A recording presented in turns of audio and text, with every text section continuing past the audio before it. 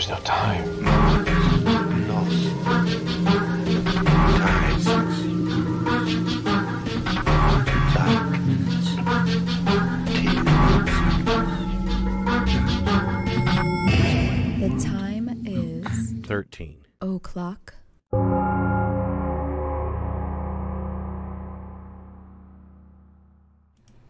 Hey everybody, what's going on?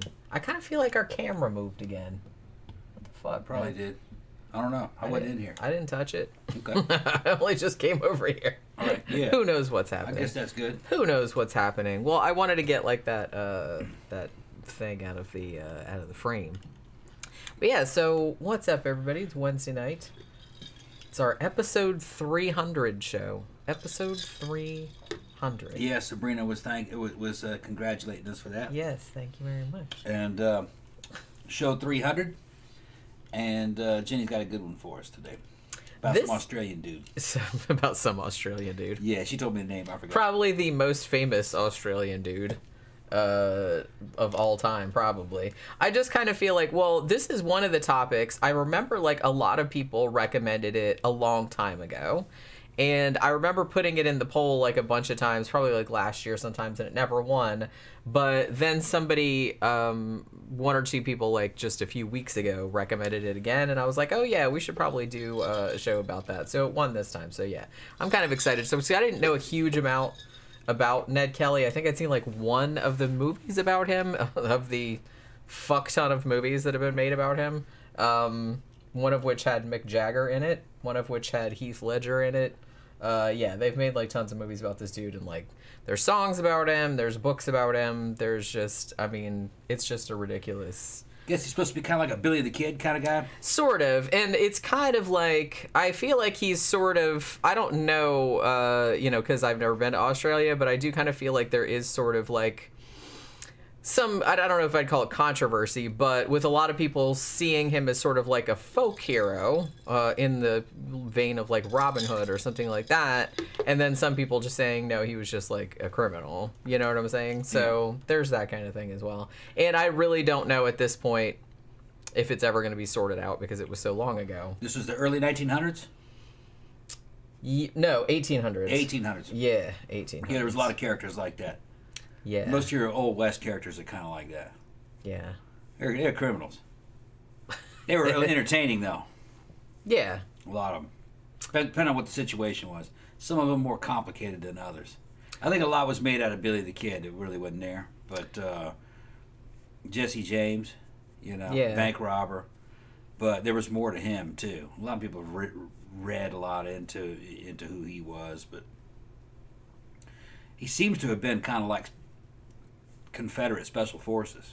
He was still evidently robbing banks to fund kind of like a resistance movement against the North, which that could be plausible. He was in the war, but nobody really knows. I think it's mostly, I think it's all legend at this point. Well, the thing about Ned Kelly is that they're pretty sure like what happened most of the time. It's just that a lot of times his version of events and the police's version of events are two different things. Yeah. And so you're never entirely sure like what to believe because, you know, maybe he was full of shit, but the police were kind of like were sort of like looked down upon in that time period as well. And maybe they were also making up some shit. Well, a lot of times the cops were also criminals in the 1800s. Yeah, and I think Ned kind of pointed out something like that, which I'll get into in a bit. Yeah. But it's a really interesting story. Yeah, because I was saying that Ned Kelly. I don't know if Ned Kelly's like the most famous Australian, but he's for sure like one of the most famous Australians. And John Smith said Ned Kelly. I remember the movie in which he's played by Mick Jagger with an Irish accent. Yeah, well, his family were Irish. So that's why. But yeah, I think that movie came out in 1970. Wasn't the only movie about him. There was like a shit ton. But I think that was the only one that I've seen, and that was like a long time ago. Tyler the Guy says, I think the most famous Australian is probably Steve Irwin. Oh. Thank you, Zach. Steve Irwin has left the chat. Also, Ned's hood would make a good Halloween costume, because that shit is nightmare fuel. I was thinking that, but when you see his outfit, it kind of looks like, from far away, I know it's made of metal and stuff, but from far away it looks like the Zodiac. Yeah. So I kind of feel like if you wore something like that nowadays, people would just say, "Are you like the robotic Zodiac?" You're like, "No, I'm Ned Kelly." And everybody be like, "Who?" They wouldn't know who that like was. in the United States. Yeah. But in Australia, they even have like big statues of the. Do you know how we have like Bob's Big Boy and stuff like that? They have big, huge Ned Kelly ones in his homemade body armor. Is it just the head, or is it going down the front? It's head, front, and I think maybe the arms. Although I think it went part. Yeah, it was like super, super heavy. He made it out of like plow things, like that he stole. Yeah. You know what I mean? Like plow blades, and kind of worked. But we'll get into that. Yeah. Well, it was lead projectiles back then, and black powder. Well, and they had some smokeless powder, but it's usually black powder and lead projectiles without any jacket on them, and the velocities were low. It's easy to stop that. You couldn't stop a modern bullet with that. It's got to be real hard. There are some steels that are very fucking hard enough to do it. Or that it has to be soft enough to absorb it. One of the two, like a Kevlar. They're coming out with fucking meta materials that'll probably work, but they'll be expensive, and it's not really, none of that shit's really, having worn that kind of crap. None of it is practical for every military situation. Well, it's fucking hot. The shit that he made, I mean, obviously this was like the 1800s. The shit that he made was very heavy. And also kind of impractical in the sense that you could still shoot with it on, but it was awkward. You know what I mean? Plus, he mostly just had, like I said, he had the helmet and the kind of the front part. And he didn't really make anything for his legs, which would end up like biting him in the ass.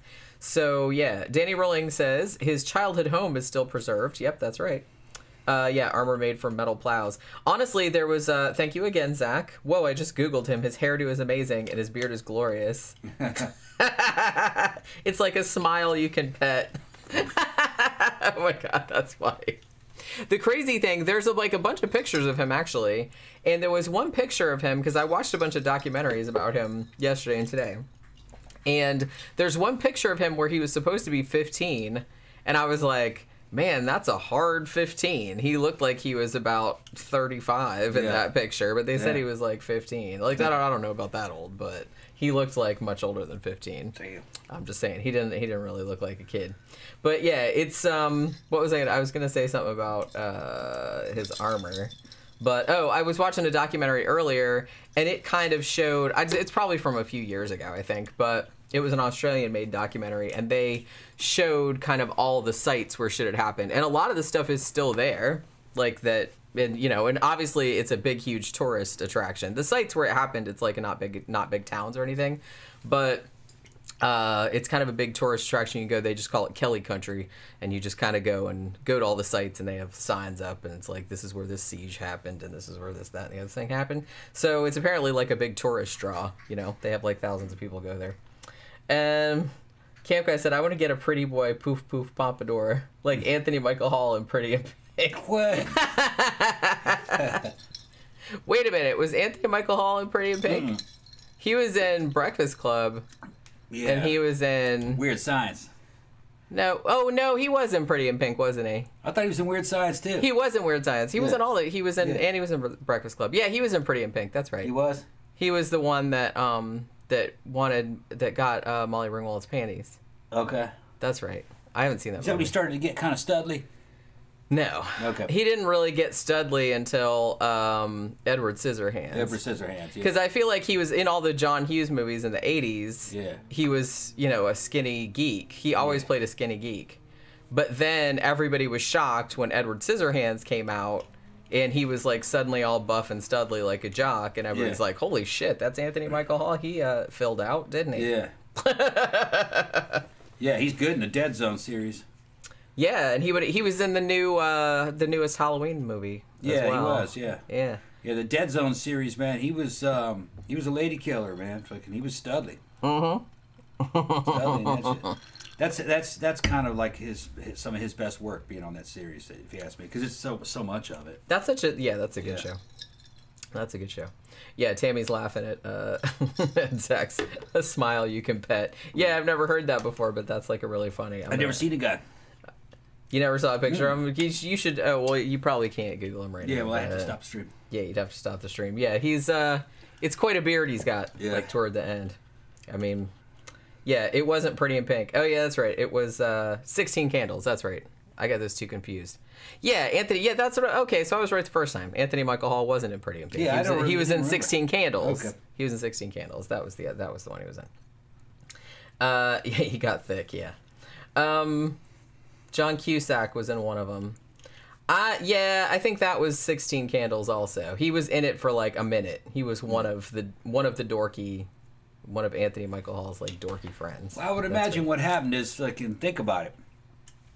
You got stereotyped from those roles. Yeah. And he probably fucking got sick of people treating him like those characters he was playing. He's like, fuck this shit. So he goes on cycle and goes to the gym because fucking that didn't look natural to me. He got big. I mean, just like in the back of the comic books, like the 98-pound weekly when the guys like kick their sand that was Joe Weider in the beach. No, Joe Weider. Who was it? Charles Atlas. Yeah, that was that Charles Atlas ad. He got sued for that because it made unrealistic claims. Yeah, which is funny because I always thought like ads making unrealistic claims. I mean, I thought you could get away with that until fairly recently. He was selling something. I forgot what it was. It was just a training program, and I think some of it involved. Oh, it was all. Okay, Jenny's sending me down a rabbit hole. Oh no. Fucking Charles Atlas in the ad claimed that he built his body using this technique that he had, muscle versus muscle.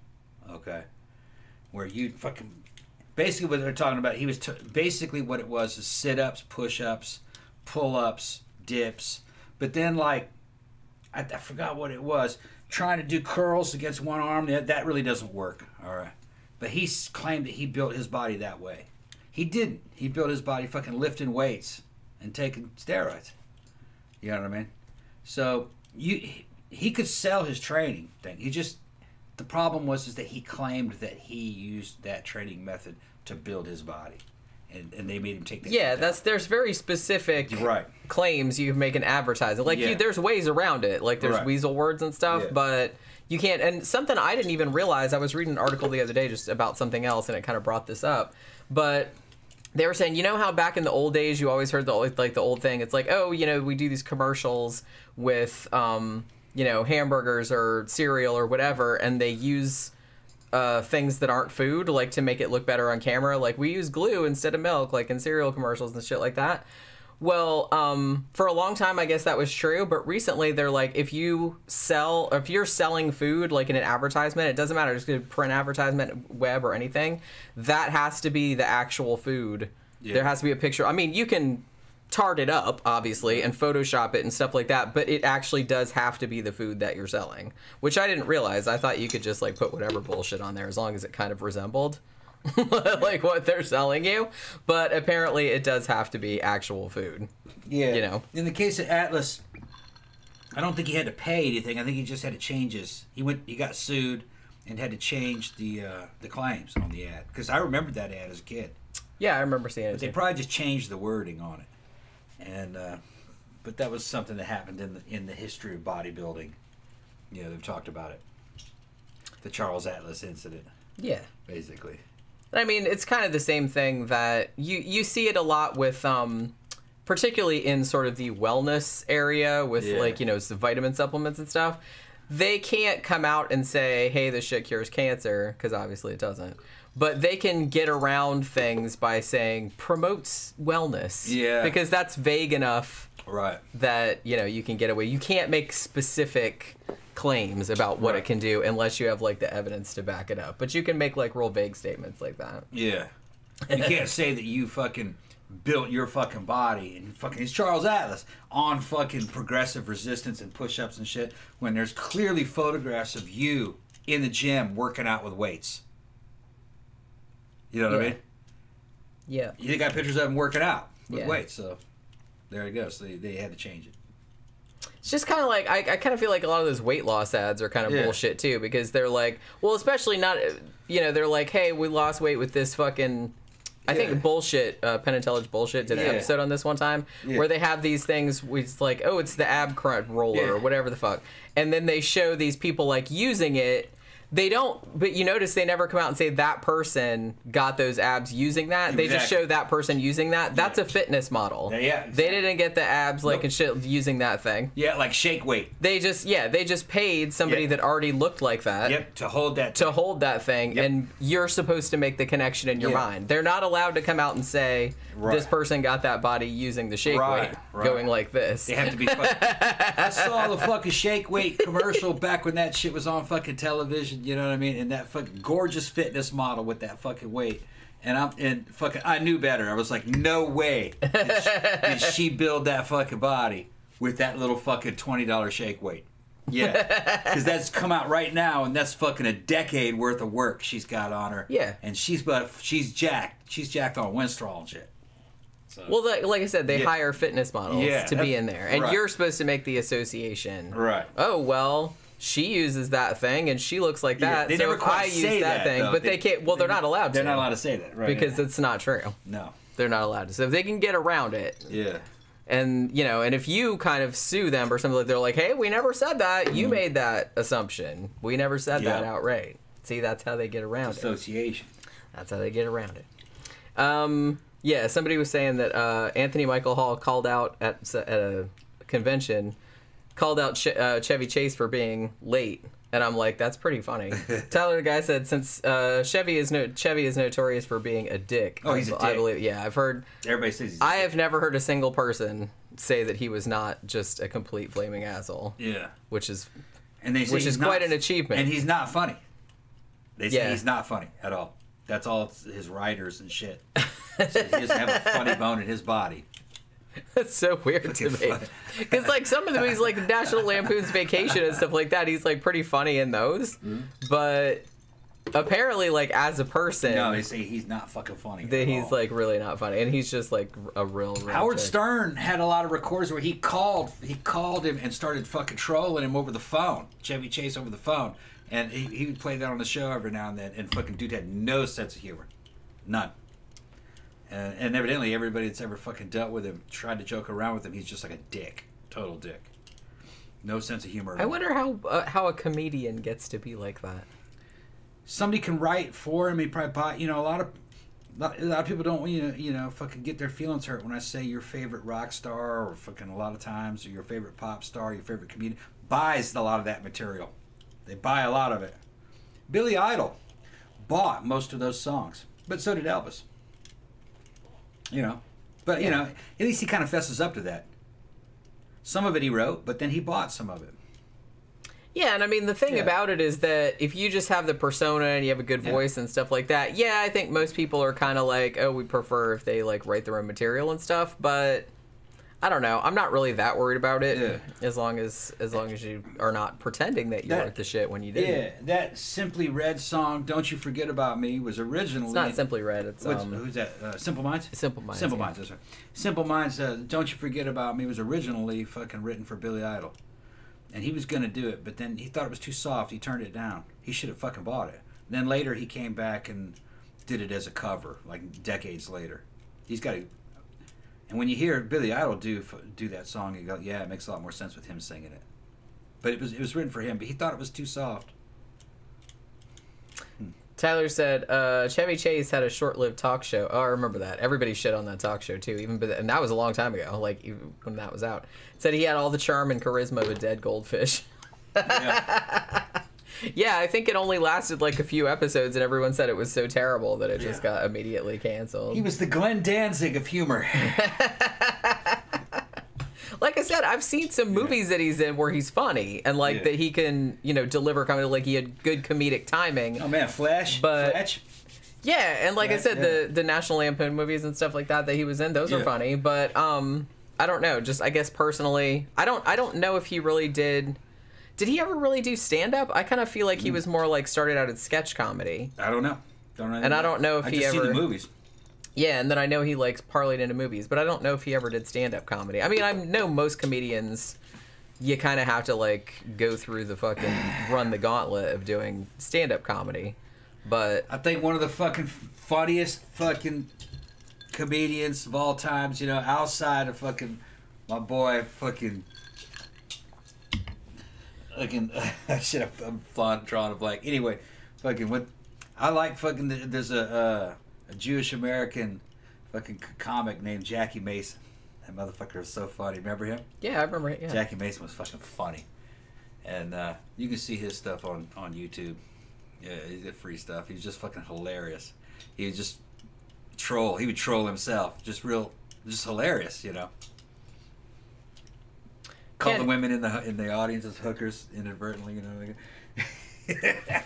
It's a compliment if they call you a hooker. Nobody says you look like a housewife. You look like a housewife. You got to have a certain talent to be a hooker. And he goes, "Isn't that right, ma'am?" Fucking just stupid shit like that. It's just fucking funny.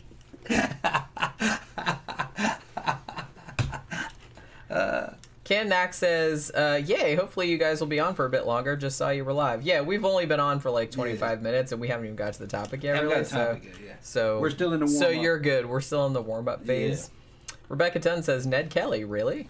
Yeah. I mean, yeah. Rebecca, you're Australian, aren't you? Yeah, we're talking about Ned Kelly. And then we had Ned Kelly is a legend. Him and Martin Heemeyer. Yeah. See, there you go." What'd you do? Cable fell out. Oh, okay. Yeah, everybody's showing up now. Everybody's showing up now. We were talking about what a dickhead Chevy Chase was. Yeah. I don't remember how we got on that topic. Howard Stern proved it to me that he was a dick. He played all the fucking phone calls he made to him. But Howard Stern's a dick too, though. Over time he became a dick. His show isn't funny anymore. Kind of a...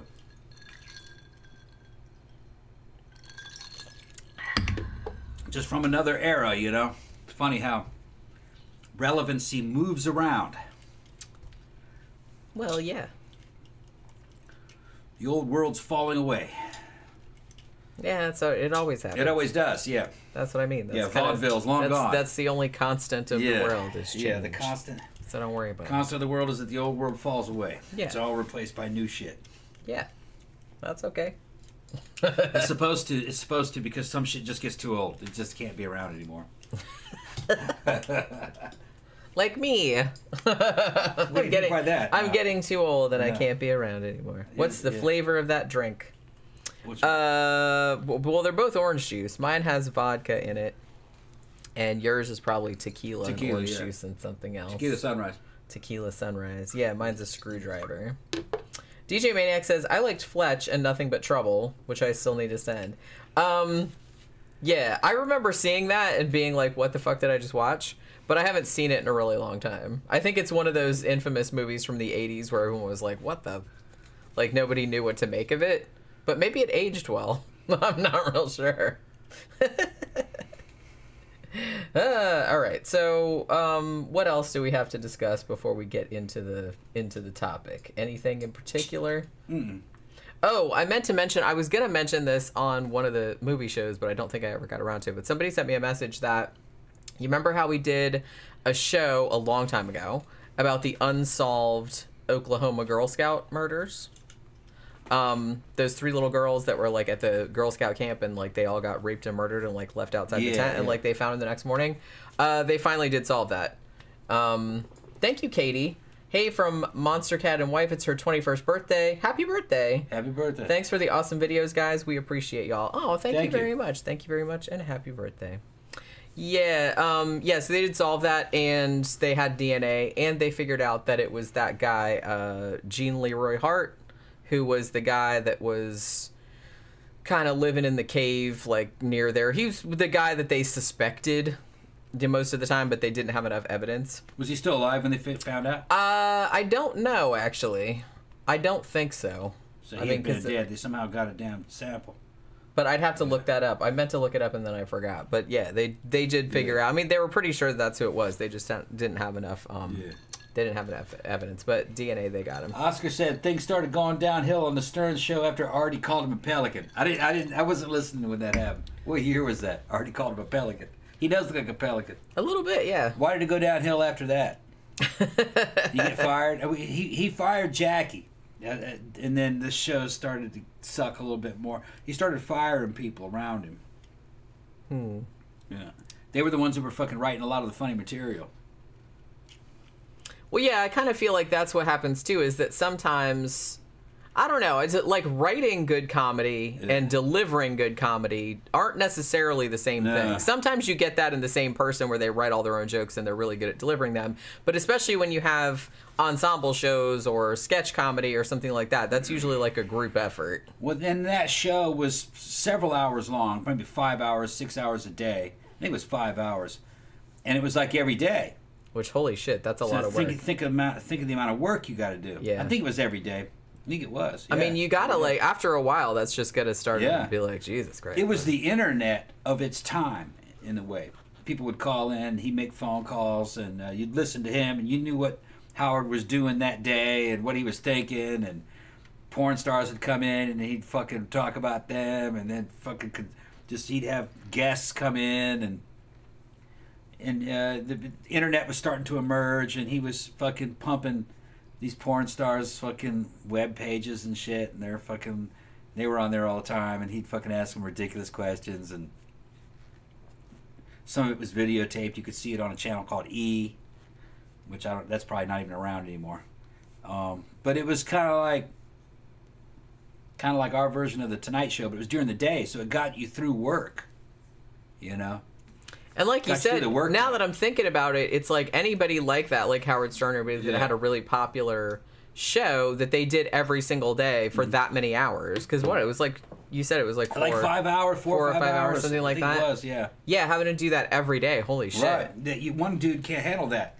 No, you need a whole staff of people need writing and fucking keeping everybody active and bringing up subjects, and Robin would read the news, and then they'd comment on the news. That was the best part, is just the news. It was good. It was a good show. It's just internet slowly replaced it, and he started to become a dick over time. He started to become just like, and he was putting out books and everything and movies, called himself the king of all media. He was arrogant, and it was kind of funny, because he would like make fun of himself at the same time. But what was I going to say? Oh shit, I forgot what I was talking about. I said he put out books, and the books were fucking funny too. Oh, I mean, what I was saying is he became kind of like some of the other DJs that he was constantly downing. He became kind of like Don Imus. He hated Don Imus.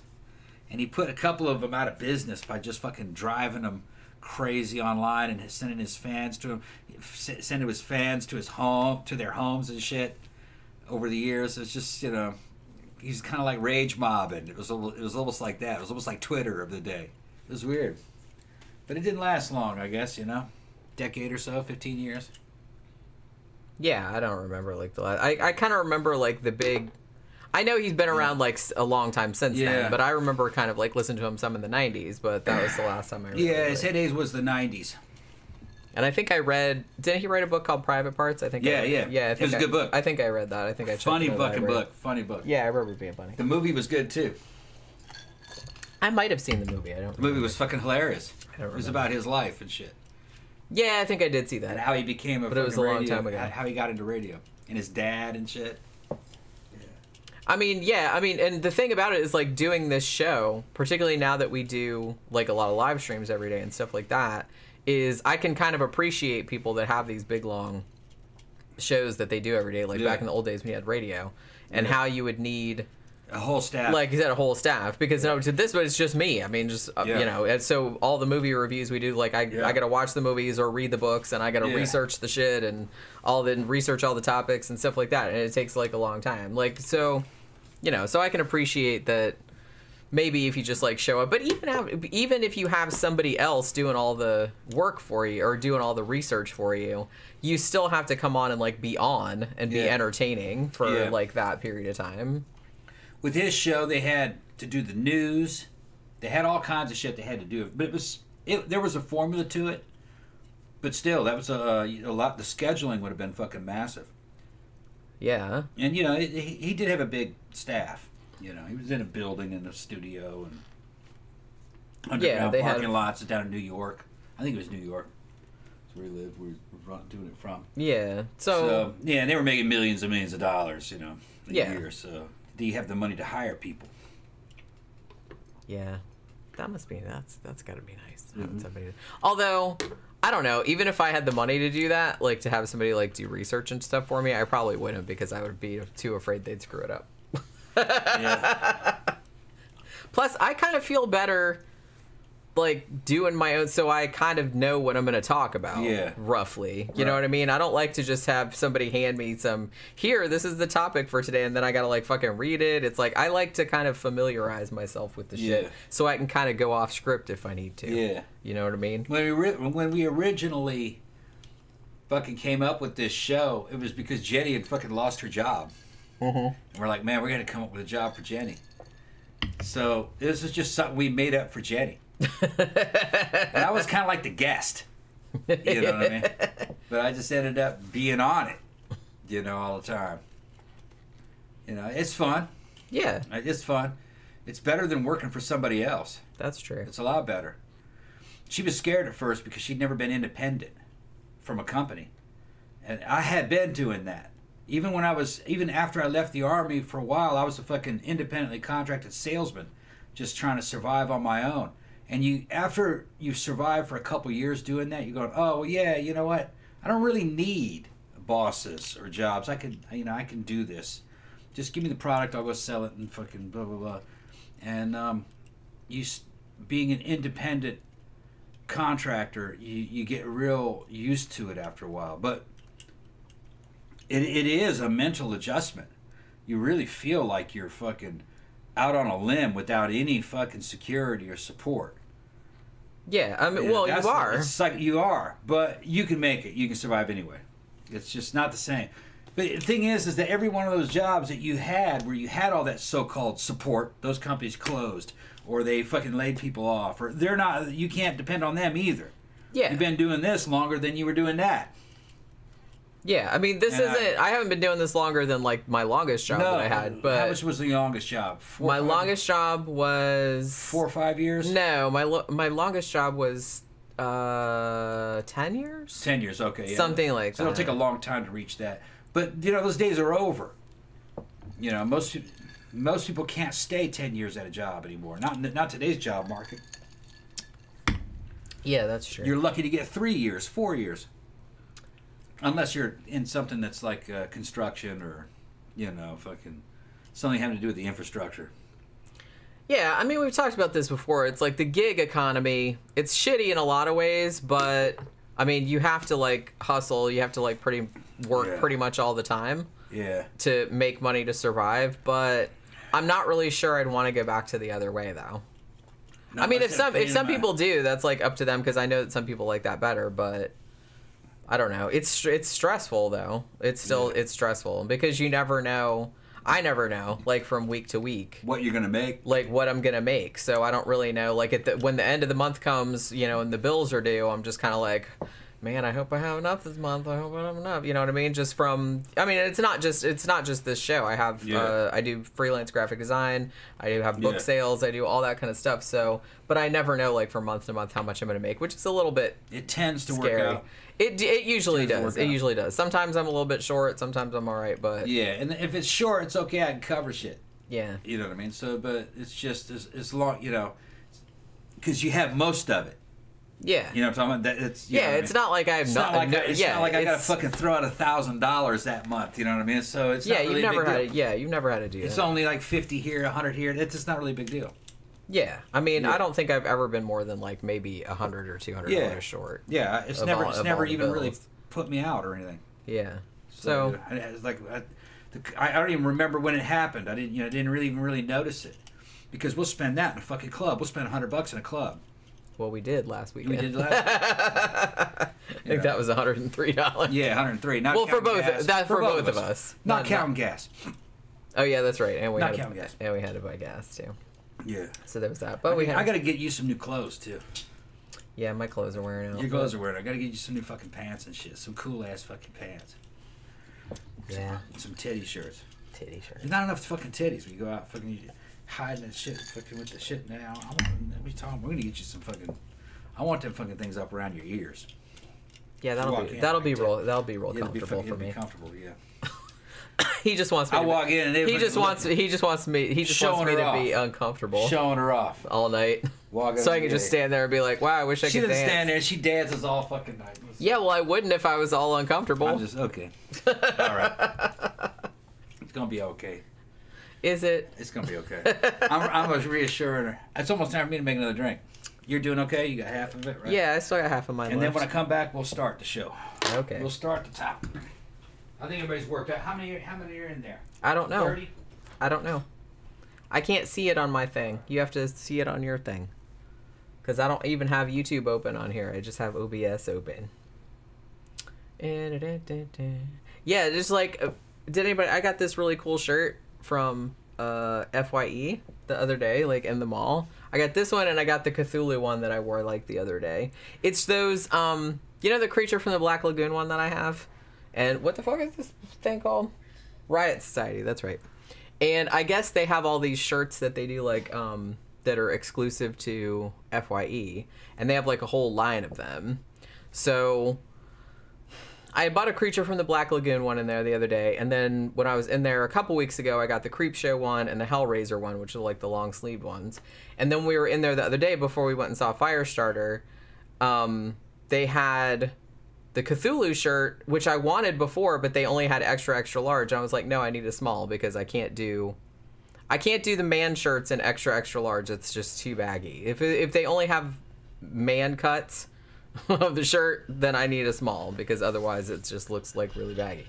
What are you talking about? So the shirt. What shirt? This one and the Cthulhu one. Oh, okay, yeah. So finally they got a new shipment of the Cthulhu ones in. So I was like, woohoo! They got the small, and they still had the deal on where if you bought one shirt, you got the second one for half off. So I was like, well, shit, bitch, I'm gonna get this one too. I'm gonna get like this Halloween one. It says something at the bottom. I think it says the nightmare isn't over. It says at the bottom. Oh, Cat X going, whoa! The origins of 13 o'clock. Hell yeah, it's amazing. We've talked about this so many times, but the show's been going on for a long time. I mean, we get new people all the time, though, and like sometimes they might not go back and like watch the old ones. The old catalog. For a long time, we didn't even have a video component. I think we only started doing, we only started doing live streams at about episode 200, and then it wasn't every week. I think that was just like a special thing that we did. And for a long time, we didn't even have a video component. Like, it was a big deal. It used to be we just recorded the audio, and then I did just like a slideshow, which took forever. Yeah. That was one of the ways, like when we had a video component, even though in some ways I was kind of like, oh, I don't know if I want to do that. But in a lot of ways that freed up a lot of time because I didn't have to do these really exhaustive edited slideshows like I did before, which took hours and hours. So that's why we started expanding out and doing more shows because I had more time. Because, before that, we really only did the episode, and then we did, like, a movie review. I think that was all we did, like, every week. Yeah. And now we have something going up, like, every day. Yeah, it grew. The show grew to where we had to get bigger and bigger and bigger. A lot of that had to do with the fact that in the algorithms, you got to take up a bunch of bandwidth to make ad revenue. And if you don't put something up regularly, YouTube tries to move you down in the algorithms. Our growth has always been steady, but I always fucking suspected that they have a slightly shadow banned or limited. That I think they're preferring other shows, maybe like corporate type shows. I don't know. And you don't even have YouTube Red, do you? I don't know. I wonder if we moved this to YouTube Red because we're paying monthly. I wonder if that would actually move us up in the algorithms. I don't know. Because this is like a free YouTube channel.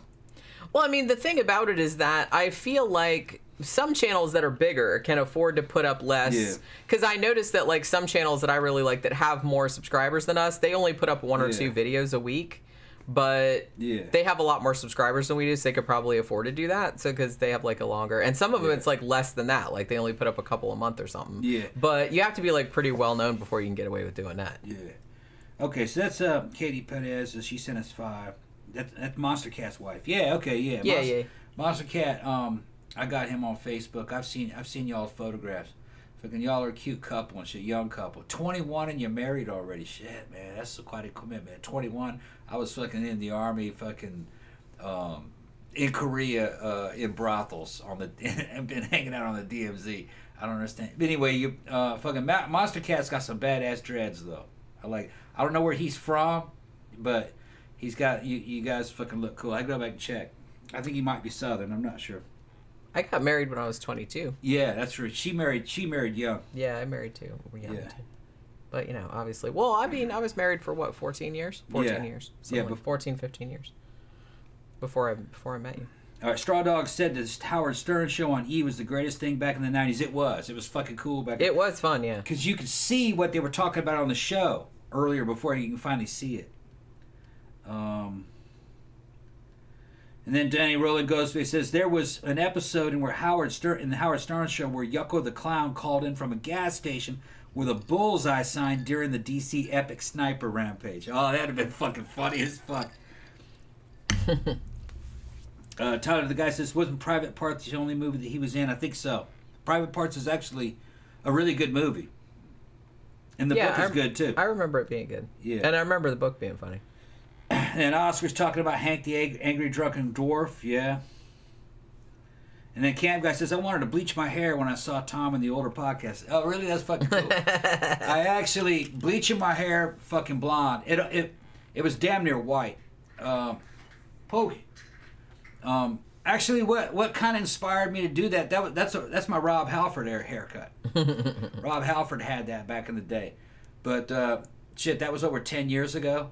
I'm so thin in the front that fucking even having hair is a waste of time now. I let it grow out a couple days ago. I'm looking at it and go, nah, that's looking pretty bad.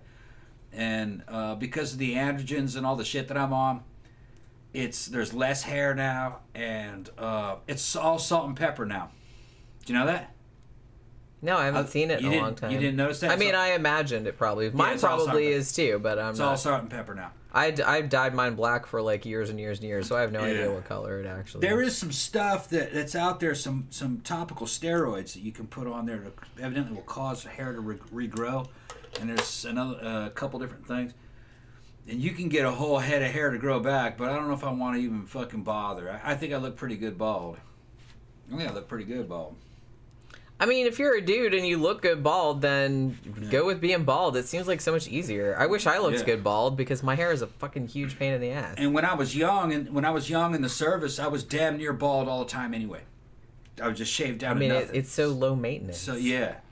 That's what I like about it. You're not as pretty, and motherfucker, I got a whole closet where the wigs. If I want hair, I'll just go get and fucking. I'm wearing yours. Yeah, you wearing a Danzig wig. Yeah, I'm wearing the Danzig wig. Yeah. Hopefully, I don't look like Danzig with it on. No, holy shit, that would be bad.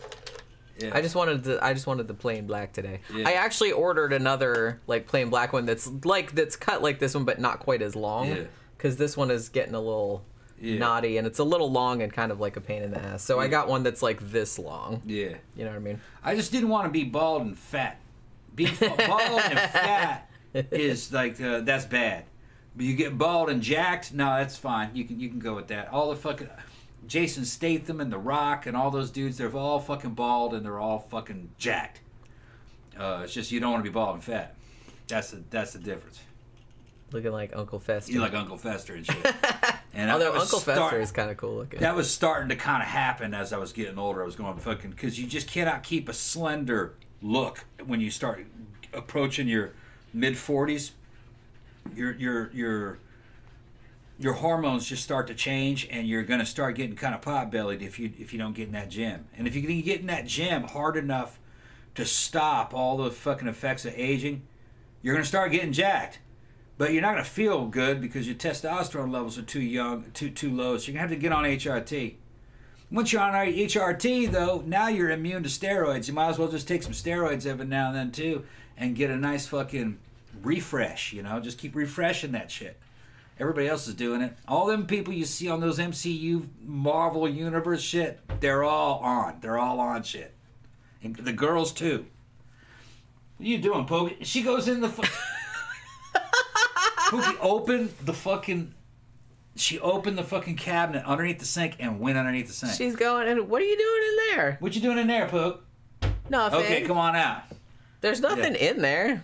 All that's in there is my makeup mirror and my coffee stuff. She thinks it goes to another house. Or she thinks it goes outside. I'm not sure what she thinks. You're so cutie. Come on. She's like, she's right. She goes in there a minute and then comes out going, that was boring. Yeah, I was talking about John Estetter. Yeah, all those old characters, man, they were fucking great, man. I would love to have the budget where we could build something like that here, but we'd have to get a whole nother studio, or we could have a cast, but that will never happen again. That'll never happen again. Those morning fucking zoo shows that was only for radio. But if you've been following the show for a long time, like a lot of you guys have, fucking Stern's show was one of the influences for this show. One of them. I kind of wanted a paranormal and unsolved mystery type true crime version of something like that, which I think maybe we have. I don't know. It's just but we wanted one, and especially when we started live streaming, we wanted one that was kind of like a hangout too. Yeah. Like that wasn't overly right. Because I feel like there's a lot of channels online where you can just go and have somebody like have a voiceover like read the Wikipedia entry to you. You know, and get the facts. Like, I want to get the stuff right. Like, I do actually want to talk about the topic and get all the stuff right as far as I can. But I also kind of wanted it to be, like, more casual, like a more hangout type Exactly, because Jenny and I knew that we would never really have the mainstream demographic anyway. So you might as well just kind of target and market it to people who wanted to hang out, or they're people at work who need something to listen to get them through the work day. It was going to be that kind of shit. Where we had a small, strong following of, you know, a few people that would send us fucking super chats and fucking be regulars and fucking make comments, you know what I mean? Because when we started, we couldn't see the comments. We were on a fucking podcast. Everything was Podbean, wasn't it? That was one of the, one of the ones we were on when we first fucking started. And we had like 50,000 people downloading. Quick. But we never had any interaction, and we never got anything out of it. So we're like, look, we're going to go to YouTube, where we can have some interaction, you know.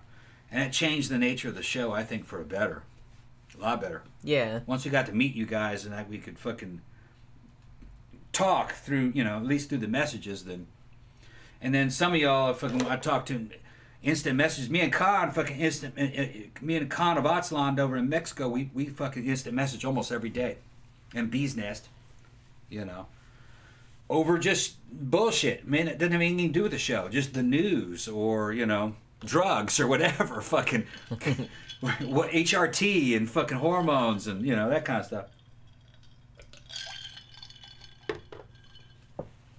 All right, so about time to start. Probably. Are we ready? Yeah, we're almost an hour in. So maybe. Oh yeah, let me catch up with the comments. Sesby says, just got here. Aussie Icon episode. Yeah.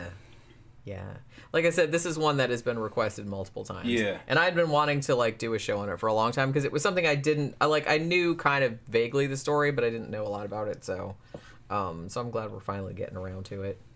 You know. I didn't really think about it ahead of time, because I was like, oh, we should have done, like, some big, spectacular special thing for episode 300, but I was like, well. Sass just showed up. What's up, Sass? Yeah, that's what I was just saying. Cutie pie. And then, Bruce Willis. That's right, John. Bruce Willis was in and out of shape being bald. Well, he lost all his hair anyway. Bruce was always cool, though. But, I mean, back in the 90s, I don't know if it got out, but Bruce was fucking... When he was young, he was already bald. This is like after fucking Demi and all that kind of shit.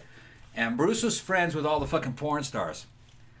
He was banging all the fucking porn stars over in L.A. That's who he hung out with. A lot of those guys did. Porn star girlfriends. Tammy says, this is by far my favorite YouTube channel. Oh, thank you. Thank you. I tell people all the time about my friends on YouTube. Appreciate it. Yeah, I mean, you know.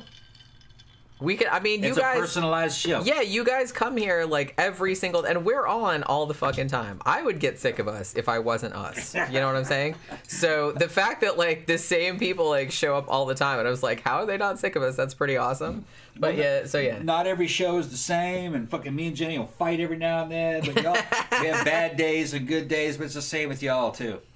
That was the part of the idea of the show. Yeah, I mean, I guess that's the thing. We're just, like, human. We're not, like... And this is, like I said, this is not, we're not, like, put on. We're just sitting here, like, talking like we would normally talk. Yeah. If the camera wasn't on. Yeah. You know what I mean? Well, it gets wilder. It's not like we normally would. Come meet us at the club, or come meet some of our friends and shit down at the goth club. Or if I go to the biker bar, fucking that one too. Fucking, it's different. If you're in Florida, you know, fucking, we put out what clubs we go to. You can meet us there. We go to Mannequins And I go to the Oasis here in Eustis. That's the biker park. But fucking, if you drop me a line, you tell us when you're gonna be there. Fucking, we're normally there on a Friday or a Saturday, or Saturdays usually at the Mannequins. And then sometimes we go to. We got to check out the new independent bar. Yeah, Barbarella's, which haven't been there yet.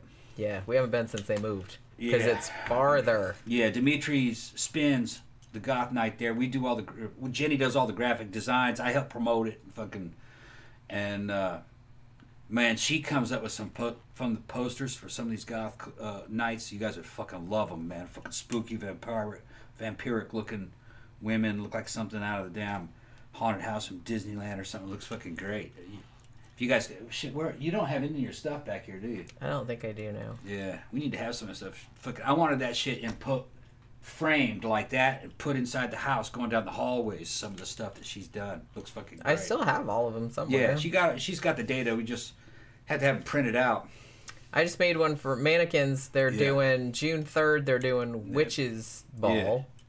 And then they're doing a fetish party at the end of June. She's done so many black metal album covers for all these fucking black metal bands. So you haven't done that recently, have you? No, not for a while. Because Dimani's out of that.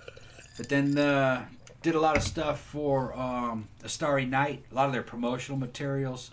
You did a couple of their albums, I think. Yeah. The Inner Jackets and stuff. You know, and she did a bunch of stuff for liquor companies. If you look at it, you know, it doesn't, but that paid, you know, a lot of the liquor company stuff. DJ Maniac says Octavio is DJing up here on Friday. Yeah, Octavio. Hey, say hi to him. I haven't seen him in a few months. That's my buddy. Yeah, he's cool.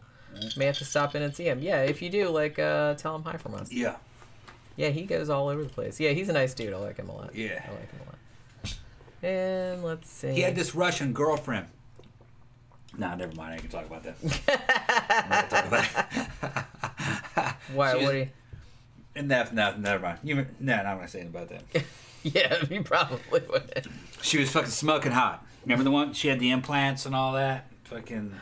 I vaguely It's not remember. coming to your mind what happened. It didn't have anything to do with him. It was just some sideways shit. We can't talk about that. No. I mean, I kind of remember something, but I don't remember like all the details. That was a while back. He had this fucking hot girlfriend. He's not going to talk about it, but he's going to I'm going to talk about it anyway. Hot Russian girlfriend. On a scale of 1 to 10, she's maybe like a 9. Fucking fantastic body. Fucking rock hard fucking implants and shit. Long black hair. She's just this goth fucking... She looked like a fucking goth fucking vampire porn star queen. That's what she looked like. Yeah. That's all I'm going to say about it. Seth B says, I'm jealous of that biker bar. It looks like such a cool place to chill out and have a few drinks. Plus, the music is my style of music. Well, that's because I was playing it. I was spinning. Yeah. there's a. He took over the. I took over the jukebox. Because the jukebox is online. You can use it's like an app, and you can fucking control that jukebox and you pay it out of your fucking account. So I was spinning stuff on it and then taking videos, but you go in there, man. It's like Mos Eisley Starport. Fucking, you know what I mean? There's fucking cameras everywhere, looking down. You know, people have been fucking killed in there. You know, it's not. It's wretched hive of scum. It is a wretched hive of scum and evil. Okay. But no, I'm almost famous in there now. He's almost famous. Almost famous, yeah. DJ Maniac says we all had a Russian girlfriend at one point in time. Yeah. And Seth says there's a threesome story coming up. The threesome stories, there's thought of those. Well, about the Russian girlfriend. The Russian girlfriend. Yeah, never mind. Never mind. I don't have permission to talk about that one. That's what I mean. I legit don't remember exactly what happened. You were at the club. I know I was, but the thing about it is that sometimes when I'm there, one, sometimes I'm kind of drunk, and two, the music is so loud that I can't really hear much of anything. So I only hear about like 10% of like people's conversations. So sometimes people will be like, "Oh my god," blah blah blah, and all I hear is blah, blah, blah, blah, blah, blah. Yeah, like I can't really. So I'm just kind of like, "Cool." Yeah. Like I can't hear you. So so a lot of times I only have to get like the details like after the fact because I'm not entirely sure like what's She going on. wasn't really a girlfriend of his. She was a girl that he was hitting at the time, and that's all I'm gonna say. Don't ask him about it. All right, don't ask him about it. He's he's going to. No. You shouldn't have brought it up. If you do bring it up, blame it on Tom. Yeah, they just hand them out to goth DJs like promo CDs. Yeah. If you're a goth DJ, you're gonna get a Russian girlfriend. Here you go. Here's Russian gothic girlfriend. They just send it. They just give her to you like wrapped in plastic or whatever. That's pretty funny. All right, so imagine if Morticia Addams was a porn star, and that's what you were dealing with. Yeah. Okay. That's what she was like. Okay. Yeah. All right, so we've been going for an hour, so Okay. let's talk about the We gotta actual, get to this case. let's talk about the actual topic. Okay. I have a feeling, Tom, that you might like this guy. No, I'm already warmed up because he's in good company already. I got an idea what we're dealing with. Yeah. All right, so Ned Kelly. Now, for the Australians here among you, this will probably all be very familiar to you, but I kind of feel like maybe he's not as well known in other parts of the world as he is in Australia, because he's massively famous there. So yeah, kind of a folk hero, but some people just kind of think he's a villain, so we'll get into that later. But he's kind of what used to be known as a bushranger, which I guess was something like, well, it was like an outlaw, but you kind of like hid out in the bush, like evading the authorities and all that kind of stuff. He led a gang called the Kelly Gang. Oh yeah. Oh shit. Hopefully. Guys, that was just a big thing of thunder. Hopefully our connection will hold. Yeah. I mean. Oh, forgot. We got a better connection now. Yeah, I think we mentioned that. We actually got a second box. Motive thing. Yeah. And and it's right here underneath the thing. Right there. So we've got one upstairs and one downstairs, and we're hardwired right into it. So, if we lose a connection, everything's fast. Like, I look at my fucking shit here, because on my wireless, and everything is real fast now. There's no lags, nothing. So, it's great. But if we lose connection, it's not us. It's this whole area. Okay? Yeah, because I just heard thunder, but it might be all right. But it's, Right. It's getting to be that time of year where it's going to storm pretty much every day. Seth B says, we were taught about Ned Kelly in primary school. He's iconic. Yeah, I kind of feel like every Australian knows who he is. DJ Maniac says, Yahoo Serious played him at some point, didn't he? I think that Yahoo Serious was in that movie from the 90s called Reckless Kelly, which is sort of about Ned Kelly. So yeah, if that's the movie that you're thinking of. So yeah, so he's essentially an outlaw. He led a gang called the Kelly Gang, and also a cop killer. So there's that. Okay. And again, we were talking about earlier his kind of suit that he made, this bulletproof armor, like this homemade armor, very, very iconic. And there are statues of that, like, in I'm pretty sure I've seen this. Yeah, I mean, there's pictures of it. Like, there's photographs of him, like, wearing the shit. Yeah. It kind of looks like a Dollar General version of, like, a suit of armor. It is metal, and it has, like, it's like a bucket-shaped head with just, like, a slit. So like, it's just my phone ringing. Okay, just calm down. Okay. It's just on vibrate. Okay. It's Sounds like I'm being attacked by a sex toy. Yeah, it's a sex toy. It's a phone, Grandpa. It's a phone. Okay. It's just my phone is over there. And it's ringing. All right. So basically, not even too long after he died, he became like a huge cultural icon. And I'm talking about like fucking, even before the 1940s, I think there were like more than 40 books written about him. There were songs about like ballads and shit like that came out like right after his death. There have been like a fuck ton of movies about him. And honestly, the first movie that was made about him, which was called The Story of the Kelly Gang, it came out in 1906. And this is supposedly the world's first dramatic feature-length film, was about Ned Kelly, allegedly. So they also made another one that was called The Glen Rowan Affair. That was 1951. The one we mentioned earlier, 1970, that was just called Ned Kelly. That had Mick Jagger in it, playing him. You had one called The Last Outlaw that came out in 1980. There was one in 2003 with Heath Ledger in it. That was just called Ned Kelly also. And there was one from 2019 called The True Story of the Kelly Gang. And like I said, there's one called Reckless Kelly, which is like a comedy that was sort of based on him as well. So hugely famous, hugely famous dude. And as I mentioned earlier, all the sites associated with significant events in the life and times of Ned Kelly and the Kelly Gang draw thousands and thousands of tourists a year. And there's actually, if you search like Ned Kelly on YouTube, there is actually a really good kind of Australian documentary. I don't know what year it came out. It looks like probably a few years old, but it kind of shows a lot of the sites, which I thought was cool, like what they looked like whenever the documentary was filmed. All right, so let's get into like a little bit of background of like what was going on around this time period in this area. So you had the Port Phillip district in New South Wales. Now in 1851, this district separated from the rest of New South Wales and became the colony of Victoria, obviously named after the British Queen. Now that same year, 1851, was also the year that gold was discovered in this area.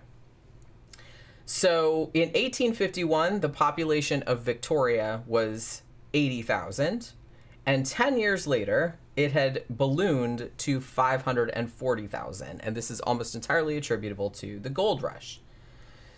Now, as you might imagine, all of these people coming into this new district, into Victoria, was a big problem because they didn't have enough law enforcement to kind of like maintain order. And the few cops that they did have there, the people that lived there didn't really much care for them because they thought that there was a lot of police corruption and that, so there was a lot of bad blood between a lot of the migrants and the settlers that came to the area and the small amount of cops that were there that were supposed to be enforcing the law. So what the police force in Victoria did then was they started recruiting cops from the UK. And problem was that most of the cops that came over to Australia were Protestants, and a lot of the people that lived in Victoria, like a lot of the immigrants that lived there, were Irish, and specifically were Irish Catholic. So again, there was a lot of conflict between, I mean, that might have been one of the main things, is that like a lot of the cops being Protestant and a lot of the people they were supposedly, trying to keep in line were Catholics, and they didn't like each other. So that was kind of there was a lot of conflict at that time. Now, another thing that was going on too was that a lot of the Irish Catholic that had moved into the area at this time were usually poor. And what ended up happening was that there had been some people, I don't know, I think most of them were English also. And they had come to Australia and kind of taken sort of like the best parcels of land. Now, they called these people squatters. So squatters doesn't mean like in modern parlance where it's just kind of like, hey, I'm going to go in an abandoned building and live there, I'm squatting. When they say squatters in that context, in this context, it means that these were really wealthy people that usually came from the UK, and they took up like all these really nice like parcels of land. The land that was actually like productive as far as farmland goes, and they, and they had a lot of money and they were working the farms there. And because these squatters had a bunch of money, they also could influence the local police and also the local governments, and could kind of, make laws that were more amenable to them, as opposed to the poorer migrant workers, many of whom were Irish. Now, there was a thing that was called, the families that were called selectors. These were usually, like the British Crown gave these families tracts of land in Australia with the, they're kind of like, well, we'll give you this land, but you have to like clear all the trees off it. You have to like farm it and stuff like that. But obviously, because all the squatters had got there first and had taken all the good shit, and they had the money to like keep hold of their shit, when these families got sent over there and said, hey, here's some land for you, it was like really, really shitty land, and you couldn't like really grow anything on it. So obviously, you know, they remained poor while these kind of like rich guys kept like, they were like, oh, well, if you got like starved off your land, they would just take that too and just be like, oh, we'll just suck it up into the land that we already have. So again, so that wasn't just like the religious, like, you know, Protestant versus Catholic thing, but you also had, you know, big, like, rich versus poor kind of situation going on as well. So kind of wasn't a good situation. So I kind of feel like the conflicts between this wealthy group of squatters and the poorer migrant workers who were the selector families, that was kind of like a cause of a lot of like social problems in Australia going forward for many, many years. So into this sort of, you know, thing that was going on, Edward Kelly, who, you know, was called Ned, he was born, they're not sure if he was born in December of 1854 or June of 1855, but one of those two things, at a place called, and I think it's pronounced Beveridge, Victoria. It looks like beverage, and I have heard it pronounced Beveridge. that, but I think it's Beveridge. Well, I was watching, like, because I said, well, I want to watch some Australian documentaries so I get like the pronunciation of these place names right, because I don't want to like fuck it up. But that one was confusing because I saw one documentary and they kept saying Beveridge, which is what it looks like, but I think it's actually Beveridge. Yeah, it's a whole town filled with nothing but girls' schools in it. They're filming porn there, Beaverhead. Yeah, that's the porn town. Yeah, it's porn town. Tyler, the guy, says Ned Kelly is the original Iron Man. Yeah. Yeah. No, I got an idea what's happening. Strong78 said Yahoo Serious was an underrated genius. Young Einstein is a classic. I remember really liking that movie, but I haven't seen it. I haven't seen it in a long time. Which one? Young Einstein with Yahoo Serious. I don't know that one. You don't remember that movie? They used to show it on cable all the time. I don't think it was an Australian movie. Okay, didn't see it. But yeah. I saw Young Frankenstein. That's a completely different movie. Completely different. That's a fucking classic, man. I love Young Frankenstein. Yeah, masterpiece. Yeah. Yeah, we reviewed that not too long ago, actually. So yeah, so Ned Kelly back when Mel Gibson. Mel Gibson. Back when Mel Brooks was on cocaine. Yeah. He was great when he was on coke. Some people are. Yeah. Some people it just turns them into like assholes, but nah, when Brooks was on cocaine, he was fucking. His movies were fucking great. It's just like everything else. Some people can handle the drugs and it makes them better, and some people it just makes them worse. Yeah. And you never know which one it's going to be until you do it. Oh, more thunder. Okay, so where was I? So Ned Kelly, he was the oldest son of a guy named John Red Kelly and his wife Ellen. Now, his dad was actually from Tipperary, Ireland. And in 1841, his dad had been sentenced to 7 years for stealing 2 pigs. And back in the 1840s, and in that time period, if you got convicted of like crimes like that, they'd send you off to Australia. You know, that's where they set their convicts. 7 years for 2 pigs? 2 pigs, yeah. A little harsh.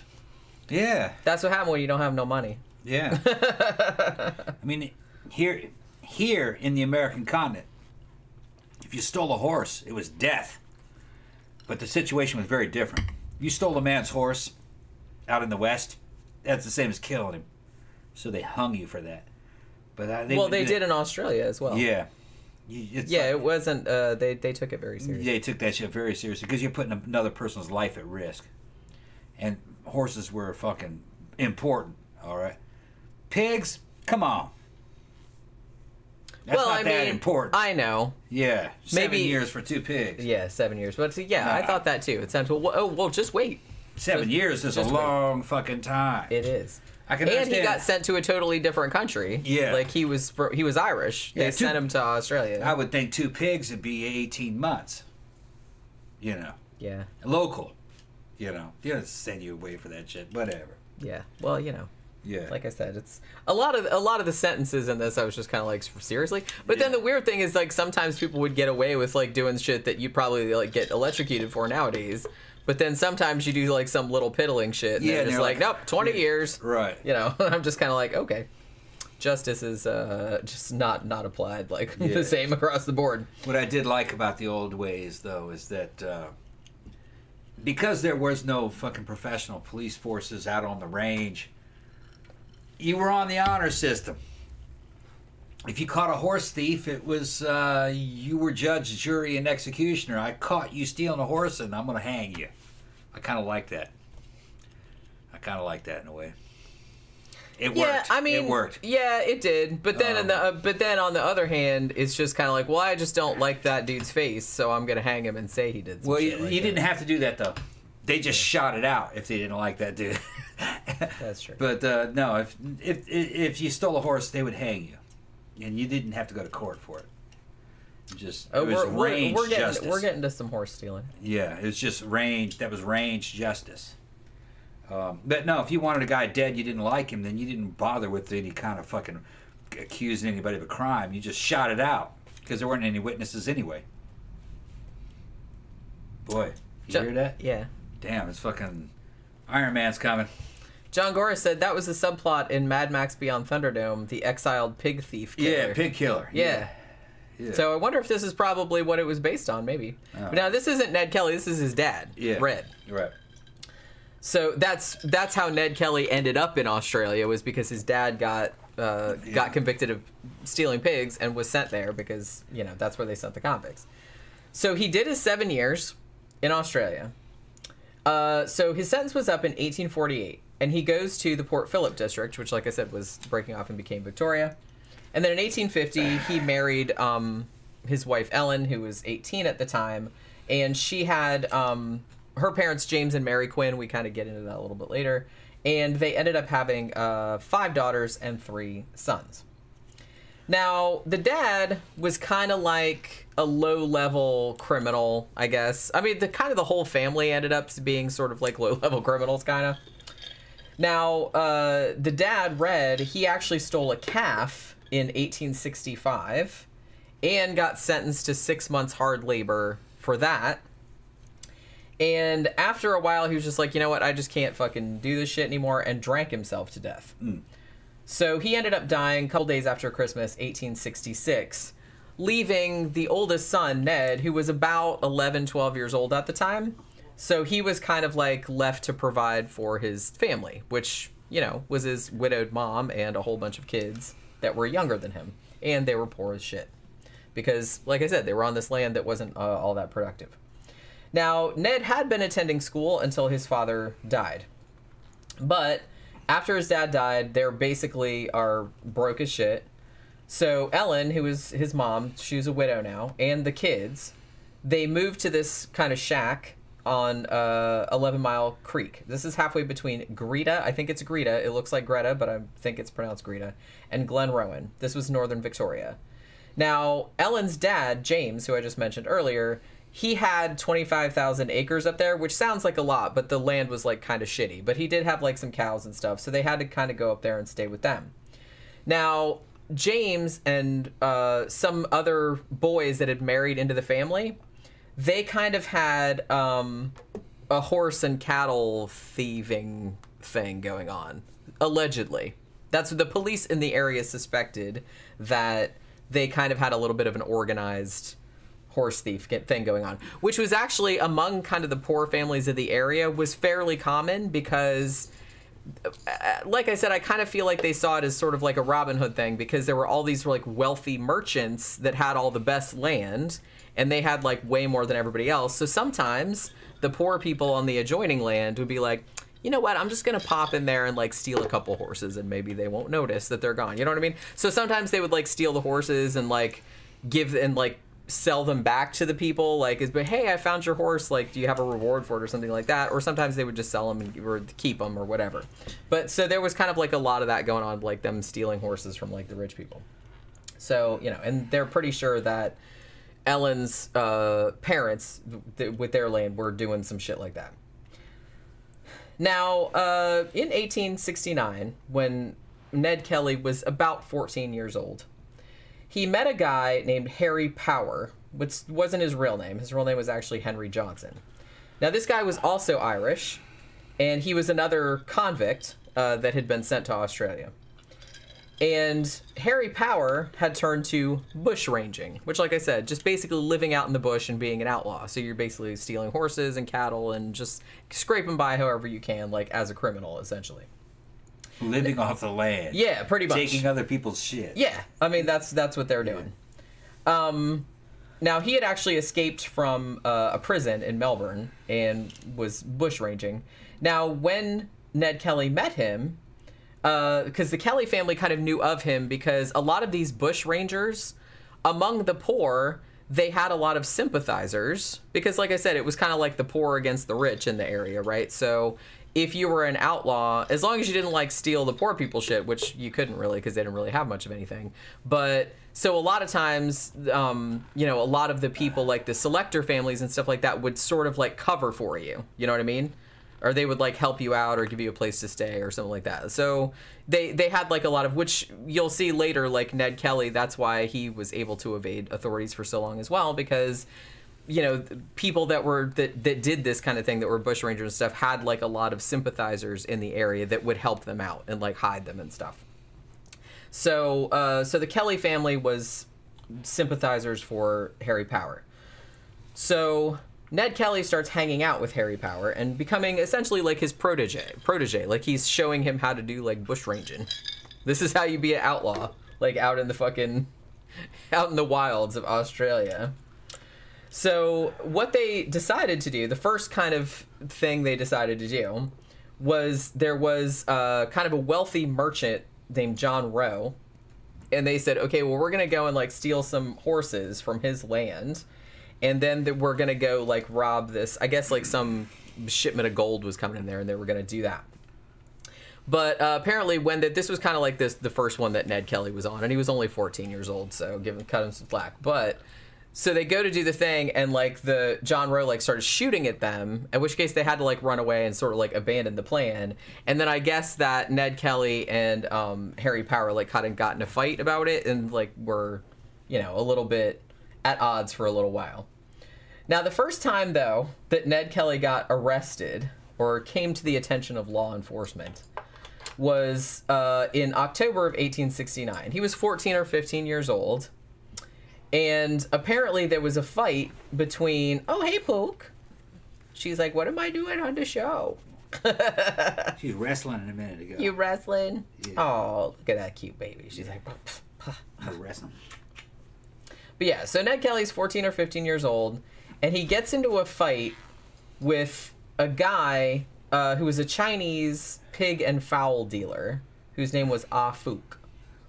Now, Fook says that he was just walking by the Kelly house, minding his own business, and then Ned pops out and says, hey, bitch, I'm a bushranger. He didn't say that exactly, but says, I'm a bushranger, and then swung a stick at him and then robbed him of 10 shillings. That was Fook's story.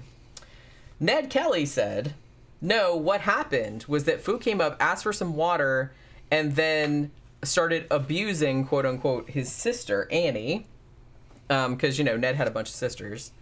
And then, so they got in a fight, like, Ned jumped in there to defend his sister, and then Fook like, started beating Ned with a stick, and then he, like, was defending himself. I don't buy it. Yeah, well, that's what. So this is something that we'll see, like, a lot of times. It's like a serial behavior from him. Like, they're all. He's a cry bully. He's a cry bully. He's a cry bully. He does kind of seem like that. He does kind of seem like a little. And I'm not saying that the police weren't picking on him, because I think they absolutely were, but he was a little bit like that too. I think he was a little bit of, like, a fantasist, where he was just kind of like, it wasn't me, like, because he seemed like he was never to blame for anything. He knew how to lie. It was that kind of thing. Yeah. But anyway, he did have, like, his sister testified and a couple of other people testified, like, on Ned Kelly's behalf. So they did end up, like, dismissing the charges.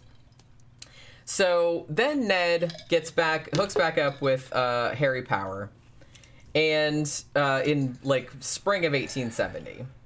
And so for that month, they start doing, like, all of these armed robberies, right? And so the cops are obviously, like, looking for them, and they know that they know who Harry Power is, but they know that he has, like, this new young kid that's, like, hanging out with them, like, his accomplice. So they're trying to figure out who the fuck that is. Now, the press found out who it was and named him. And so Ned got captured by the cops, like a few days after that, like after his name was reported in the papers. So Kelly gets dragged in on 3 separate robbery charges. Now, the first 2 charges were dismissed because none of the victims could identify him, like, positively. They weren't sure it was him. Now, on the 3rd charge, though, the victims also didn't identify him. But what ended up happening was that there was 2 superintendents who were, like, kind of overseeing the case. And they said they didn't even let the witnesses, allegedly, see Ned Kelly. They just said, hey, that guy fits the description, send him to trial. So there was that. So like I said, I'm not saying that Ned Kelly was necessarily, like, a hero, because he did, like, some really fucked up shit, and, like, he murdered a bunch of people. But I don't think the cops are blameless in this either, because they were absolutely corrupt, and I think that they were actually... I think they kind of finagled things to their own advantage as well, and, like, did things to fuck him over. So I think this, like, everyone's kind of shitty on all sides in this situation. So, yeah, basically they didn't even, like, let the witnesses see him. They just said, yep, he fits the description, like, we're gonna, like, send him to trial. So they sent him to Melbourne, and then he was in a lockup, and then he went to another place, like, to go in front of the court. They didn't produce any evidence, though, but he was there for a month, because back then... I guess they could just arrest you and they could hold you for however long. You know what I mean? They didn't have a thing where... Because I know, like, nowadays, you know, they can arrest you, but they can only hold you for however, like, what is it, 48 hours? 72 hours? I don't remember. I don't know the laws. But something like that. But they can't, like, just hold you indefinitely until they figure out... You know what I found out the other day? It's just apropos of nothing, but I was, like, watching some other, like, true crime thing. Apparently in Japan, and if anybody knows, like, please correct me if I'm wrong, but I think in Japan they can arrest you and hold you without charge for 23 days? 30 days, something like that. Still not much. I know, but I mean, still, like, without even charging you. Yeah. Like, they, you know. I've seen documentaries on Western guys that went to prison in Japan, and they say the time there is so fucking easy, it's not even funny. They say what makes doing time difficult in Japan is the boredom. They're into repetition and silence, and you got to be quiet. And they said it'd fucking drive you crazy. But you know, other than that, it's not like fucking being locked up out in fucking Southern California. You know what I mean? Fucking, they don't really have what me and Grampers would call real criminals. They don't really have that in Japan. I don't know. I was watching a thing the other day. There's a channel called Lazy Masquerade, and he's a British guy, I think, but he's lived in Japan for a really long time. So he'll cover, like, a lot of Japanese cases, and they have some fucked up murders happening over there. Yeah, holy shit. What I'm talking about is the toughest thing they have, and they don't have gangs to speak of other than the Yakuza. The Yakuza would fuck them up. Those dudes are nothing, okay? There would be nothing compared to the Mexican mob or MS-13. They're nowhere near that hard. They're soft. And you look at them, they don't even have physical power. So they're not really the kind of guys that if you got locked up with them, that they'd be a problem. If I got locked up with those dudes, they'd be my bitches. I'd fuck them up. No physical strength. They hire foreigners to be their torpedoes. They're just not tough. They have a fucking hell of a reputation, but that's movies. And I've read whole books about the Yakuza and fucking what they called speed tribes, which means kind of like Japanese subcultures, you know. And no, the Yakuza are nothing compared to what you'd find here in the United States or Mexico or Central America. No. Soft. Alright, so where was I? Okay, so he actually got released on that third charge as well, even though it seems like, allegedly, that maybe the cops were kind of trying to railroad him a little bit, but I'm not really sure. I'm not saying he didn't do a lot of the shit, because he did. Yeah. I'm just saying that, you know, the cops were not really, I don't know. I kind of feel like they did frame him on a couple of things, or didn't, like, extend the same rights to him that they would have to other people, maybe. But not saying that he didn't do a lot of criminal shit, because he did. So then in October of 1870, there's this guy named Jeremiah McCormick. And he actually made an accusation against a friend of the Kelly family, whose name was Ben Gould, of stealing his horse. And then after that, this was like a weird... this was a weird incident. So then Gould, the alleged horse thief, wrote like an indecent note. So I guess so like some porny shit to McCormick's wife. He takes the note and he wraps it around 2 cow testicles, like calves' testicles, right? And then he gives it to Ned Kelly and says, "Hey, give this to McCormick's wife." This is how the story goes. This is a very weird like way to go around things. So Ned Kelly's like, "Okay, fine," and then he gives it to another one of his cousins to give to her. McCormick comes up to Ned Kelly and said, "Hey, what was the deal with like the calves balls and the dirty note that y'all gave to my wife?" Ned Kelly punched him in the face, and then McCormick fell down. So Ned gets arrested, not only for his part in sending this letter with the calves testicles, which it went through like 3 or 4 different hands apparently, and he also got arrested or charged for punching McCormick. So he got 3 months hard labor on each charge. So he actually ended up serving 6 months hard labor for that little incident.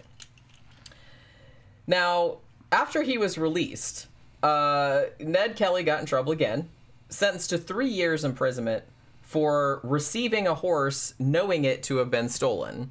Although later on he said he didn't know that it was stolen. He had like a whole story. Like I said, he had a whole story about kind of everything. Which maybe this was the case. Because I feel like there was a situation where somebody had a horse. Hey, here's a horse. And he just like took it and rode it. And it ended up being stolen. And he said he didn't know. But I don't know. So the cops didn't buy it. So he got 3 years for that. So he got out of prison in 1874. His mom had remarried a guy named George King, who was his stepfather. Now, he tried to go straight, to his credit. Like, he started working, like, he worked in timber. He worked at a sawmill and, like, worked for a builder and shit like that. But I guess the allure of crime was just, like, too much. Like, he went straight for, like, 3 years, like 2 or 3 years. But in 1877, his stepfather, George King, had a horse-stealing operation, and Ned Kelly started working on that. So, Kelly later said that they had stolen probably about 280 horses. Another warrant for his arrest came down in relation to one particular horse thievery incident, which is called the Whitty larceny. And that was when they stole 11 horses from this wealthy merchant named James Whitty. And so he got an arrest warrant out for that. It was him and his younger brother Dan, who I believe was only a teenager at the time. The stepfather, though, he took off. They never knew what became of him. He was just like, yeah, I'm out. You sons, you take the heat. Now, the next thing that happened, one of the most famous incidents in the Ned Kelly saga, I guess, was the so-called Fitzpatrick incident. So April 15th of 1874, I believe it was. So a police trooper named Fitzpatrick goes to the home of Ellen Kelly, who is, who's Ned Kelly's mom.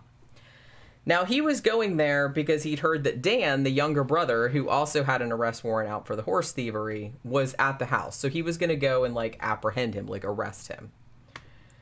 Now, Fitzpatrick said that Ned Kelly shot him, and Ned said he wasn't there. So there's 2 very different versions of this story, and nobody knows exactly what the truth of the matter was. This is Fitzpatrick's version. Fitzpatrick said, I got to the house, Dan wasn't home, so he said that he just hung out there for like an hour talking with Ellen, who was Kelly's mom. He said there was a couple other, like 3 kids there too, because like I said, she had younger kids also. Now, he said that he's like, I heard somebody chopping wood outside, so he goes outside to see that this was licensed chopping. And I was like, you had to be licensed to chop wood? I guess you did. So he goes out there to see if this was licensed chopping.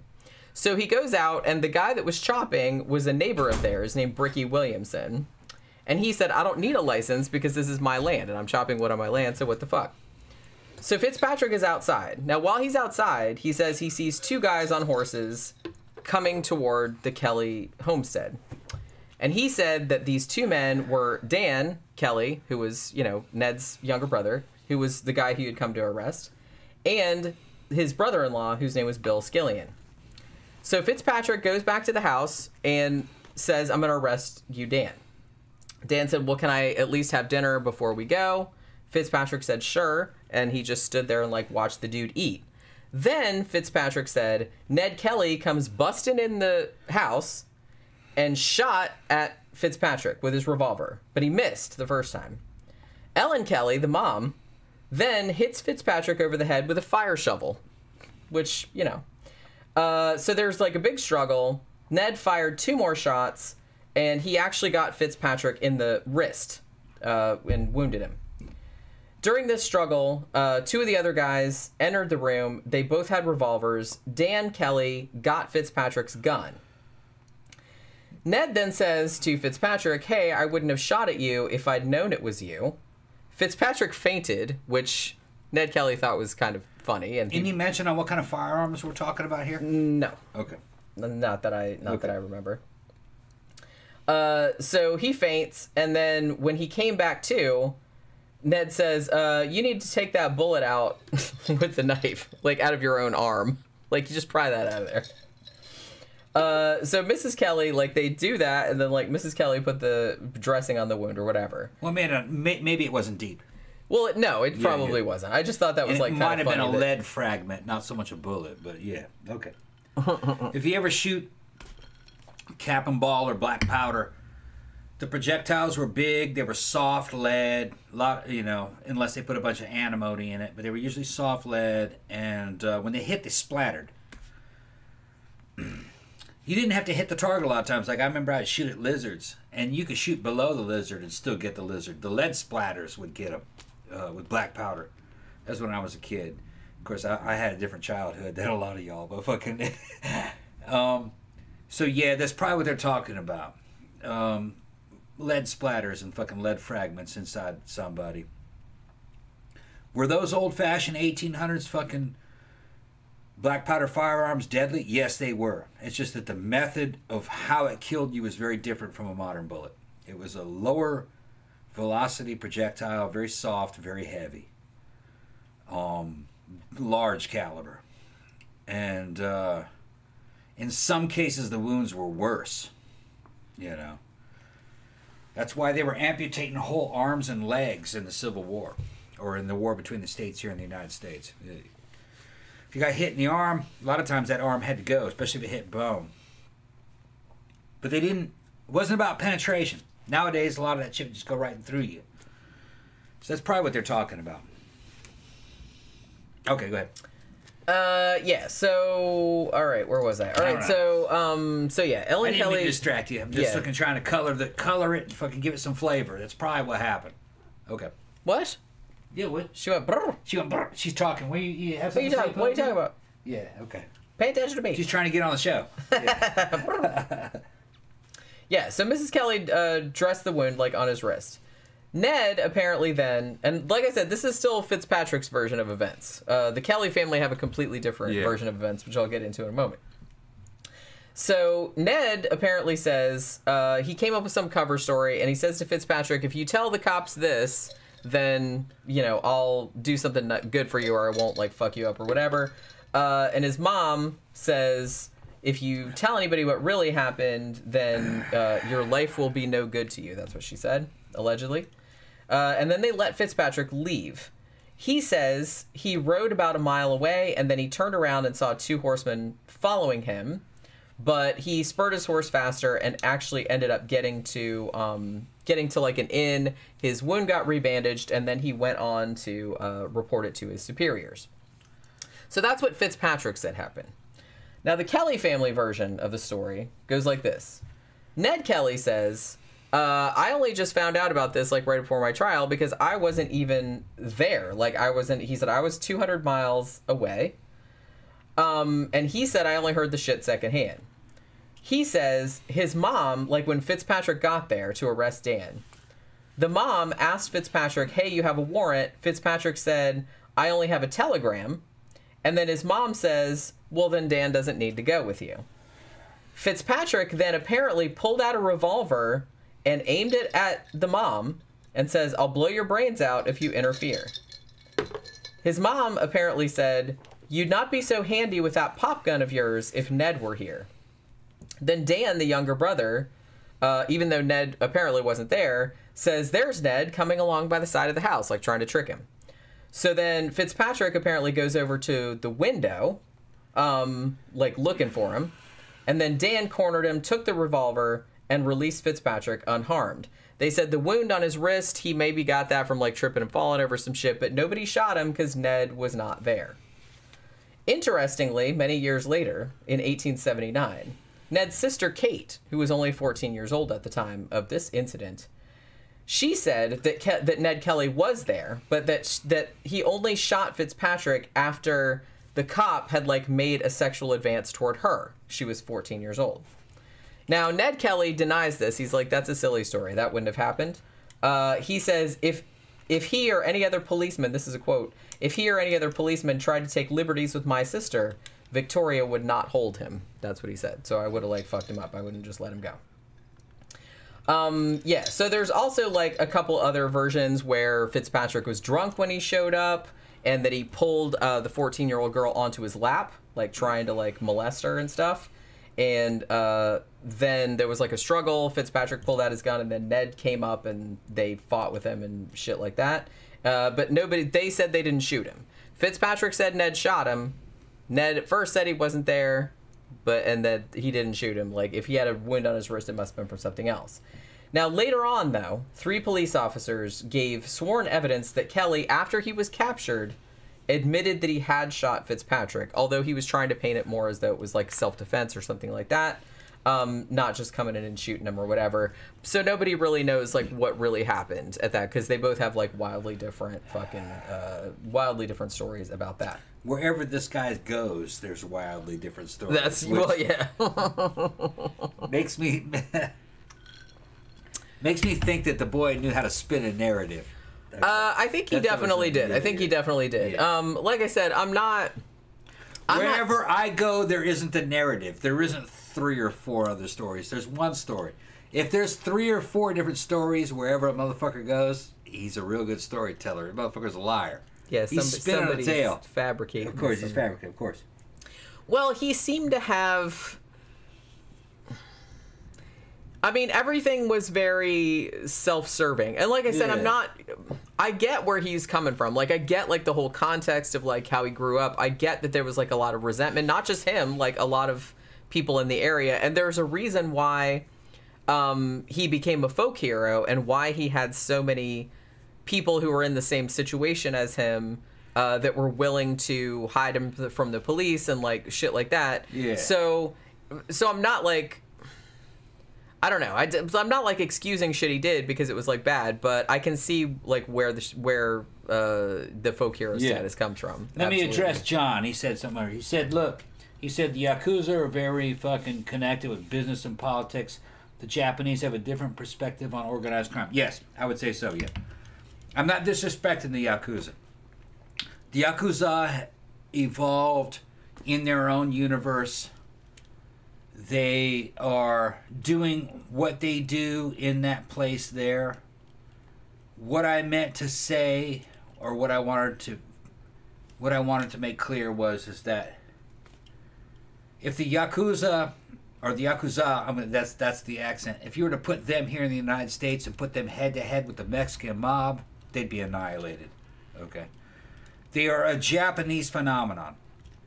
They are specialized for that area. Mostly what they do is collect gambling debts on gamblers. Gambling is not an issue here in the United States. Okay, there's not a lot of money in that. Here in the United States, everything is about the drug trade. And when you're involved in the drug trade, man, the Mexican mob, they even displaced the Italian mob.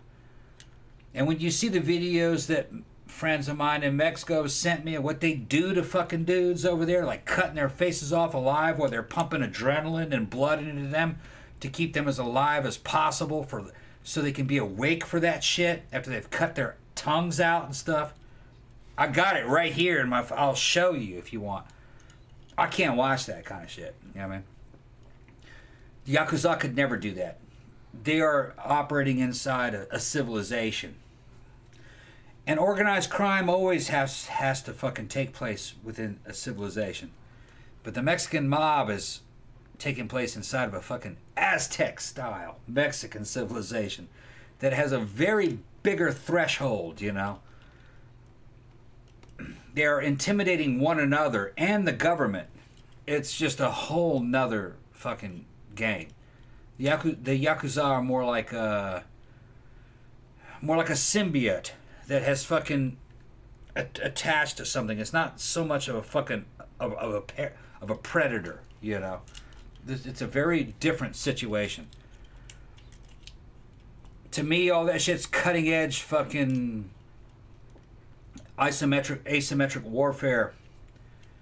It's the intelligence agencies are involved in it and all kinds of fucking money. I don't want to say anymore. Go ahead. That's all I'm gonna say. Why are you afraid you're gonna get in trouble? I don't want to get in trouble. I don't want to get in trouble. I've been drinking. I don't want to get in trouble. Trouble with who? The just anybody. The motherfuckers might come for me. I don't know, man. Fucking. But no, I mean, I can go to Japan and hang out with the Yakuza, no problem. I can go to Mexico and hang out with them. Okay, wouldn't be a problem. You were to put the Mexican mobs, MS-13, which is more Nicaraguan, El Salvador area, but they're up here too, but... No, man, fucking Central American fucking drug cartels would fucking annihilate the fucking Yakuza. They're just a lot more vicious and skilled. But when you talk about brains and brawn mixed together and training and fucking discipline, I hand that to the Russian mafia. Those guys are great. I mean, they got chemists involved in there. They can make vodka turn blue, and then they would call that window washer fluid and send that through customs as washer fluid, and then turn it clear again and relabel it as vodka. And sell that as vodka without having to pay the taxes. That's not that crazy. I had did shit like that. When I was a kid, I had a chemistry set that would do that. It wasn't blue, it was red. You could turn it from clear to red and then back again. Yeah. So that's the kind of shit you're dealing with the Russians. That's pretty basic chemistry. Yeah. But the Russians have a paramilitary and a military background, and those motherfuckers have degrees and money and the ability to fucking move through society undetected. And yeah, the Russians are real good. But when it comes to fucking absolute bloodthirstiness, the Mexicans. Yeah. All right, so after the Fitzpatrick incident, where allegedly a cop was shot in the wrist, maybe, Dan, the younger brother, he goes into hiding. And Ned was kind of like not there as well. Now, interestingly, Mrs. Kelly, Ellen, the mom, and her son-in-law, whose name was William Skillian, or Bill Skillian, and a neighbor of theirs, William Williamson, they all got arrested and charged with aiding and abetting the attempted murder of Fitzpatrick. Now, they all got tried and convicted. Now, the judge sentenced Ellen, the mom, to hard labor for 3 years, even though she had a 3-day-old baby. The two men got 6 years hard labor. Now, even at the time, and even among people who didn't particularly like the Kellys, they were like, bro, 3 fucking years of hard labor for a woman who has, like, literally a newborn baby. Yeah. That's a little much. And we don't know if she actually, yes, according to Fitzpatrick, she hit him in the head with a shovel, but we don't know if that actually happened or if that was just Fitzpatrick. It just seems harsh, is what I'm saying. 3 years hard labor. I don't know. So after that, there were rewards issued for the apprehension of Ned and Dan Kelly. These rewards were in back then money, £100 per head. Now, I'm not sure if I did because I was trying to do like the money conversions, like how much money would that be nowadays? But the problem about it is that back then, obviously, because Australia still used pound sterling, and now they use Australian dollars, which are two different currencies. So I'm not really sure. What I did was I put the money in pound sterling, like what was 100 pound sterling like in 1874 or whatever, and what is 100, how much is that now, and then converted that to Australian dollars. So I'm not really sure if this is correct, but it's probably in the ballpark. So the rewards of 100 pounds back then per head, 100,000 or 100 pounds back then would be about 13,000 British pounds today, which 13,000 British pounds today would be the equivalent of 23,000 Australian dollars. So that was like so that was like a phenomenal amount of money. I mean, it's a big amount of money now, but it was a phenomenal amount of money back then. So that was the reward that was offered. So the two brothers went into hiding in the Wombat Ranges, which I love that. Now, this was where they also had a couple guys that were helping them out. Like one guy was named Joe Byrne, and another guy named Steve Hart, who were kind of like part of the Kelly gang, right? Now, apparently, I'm not sure how true this is, but a couple of the documentaries I saw pointed out that after Ellen Kelly, the mom, got taken away, if you remember, she had some daughters that were all like pretty young, like under, like tween and under.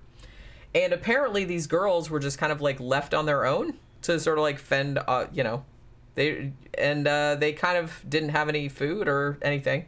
They had like, you know, a house and some land and stuff, but I think they had maybe one cow and like one horse or something.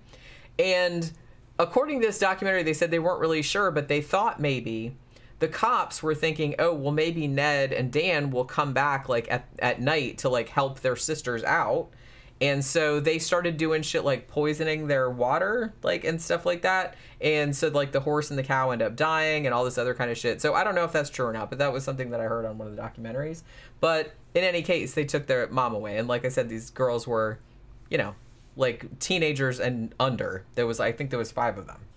So yeah, that's kind of fucked up.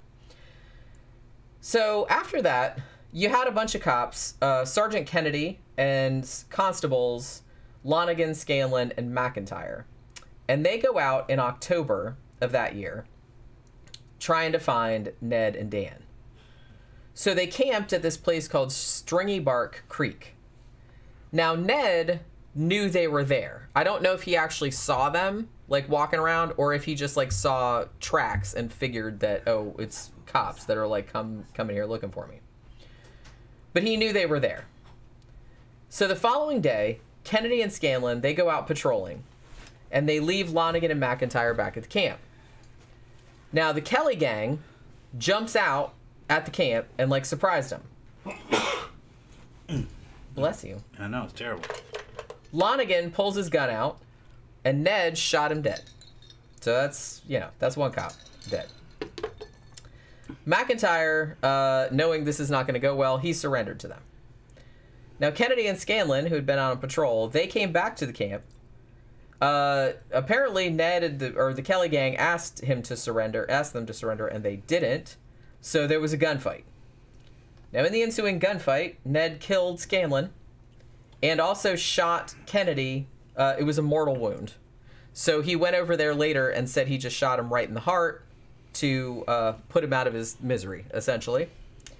Now, there was, interestingly, this one documentary I saw, because I kind of feel like Ned was sort of trying to paint this as, like, self-defense. Like, they pulled guns on me, and it's just like, you know, I was going to kill them, or they were going to kill me, or whatever. So they had a guy who was Kennedy's grandson, and he's a cop, too. And he's like, look, I don't buy the whole self-defense thing because, for one thing, Ned, after my grandfather was dead, he took his pocket watch. And the pocket watch, he's like, so that's pretty fucked up. Like, you don't kill somebody in self-defense and then, like, steal shit off their dead body. That's like, you know what I mean? So he's like, I kind of think he killed him in cold blood. Interestingly, that pocket watch was in the Kelly family, because their descendants, or a lot of their descendants, are still alive. So that pocket watch was in the Kelly family for a long time, and many years later, like, descendants of the Kellys, like, gave the pocket watch back to the Kennedy family. Hey, sorry, our ancestors or our descendants shot your descendant, type of thing. But they're like, it's yours, so he gave it back. But I don't know. He said that guy would, like, seemed like pretty pissed, because, like, hey, the dude killed my grandpa, so I don't think he's a folk hero. You know what I mean? So there was that. So yeah. So now he's a cop killer, many times over.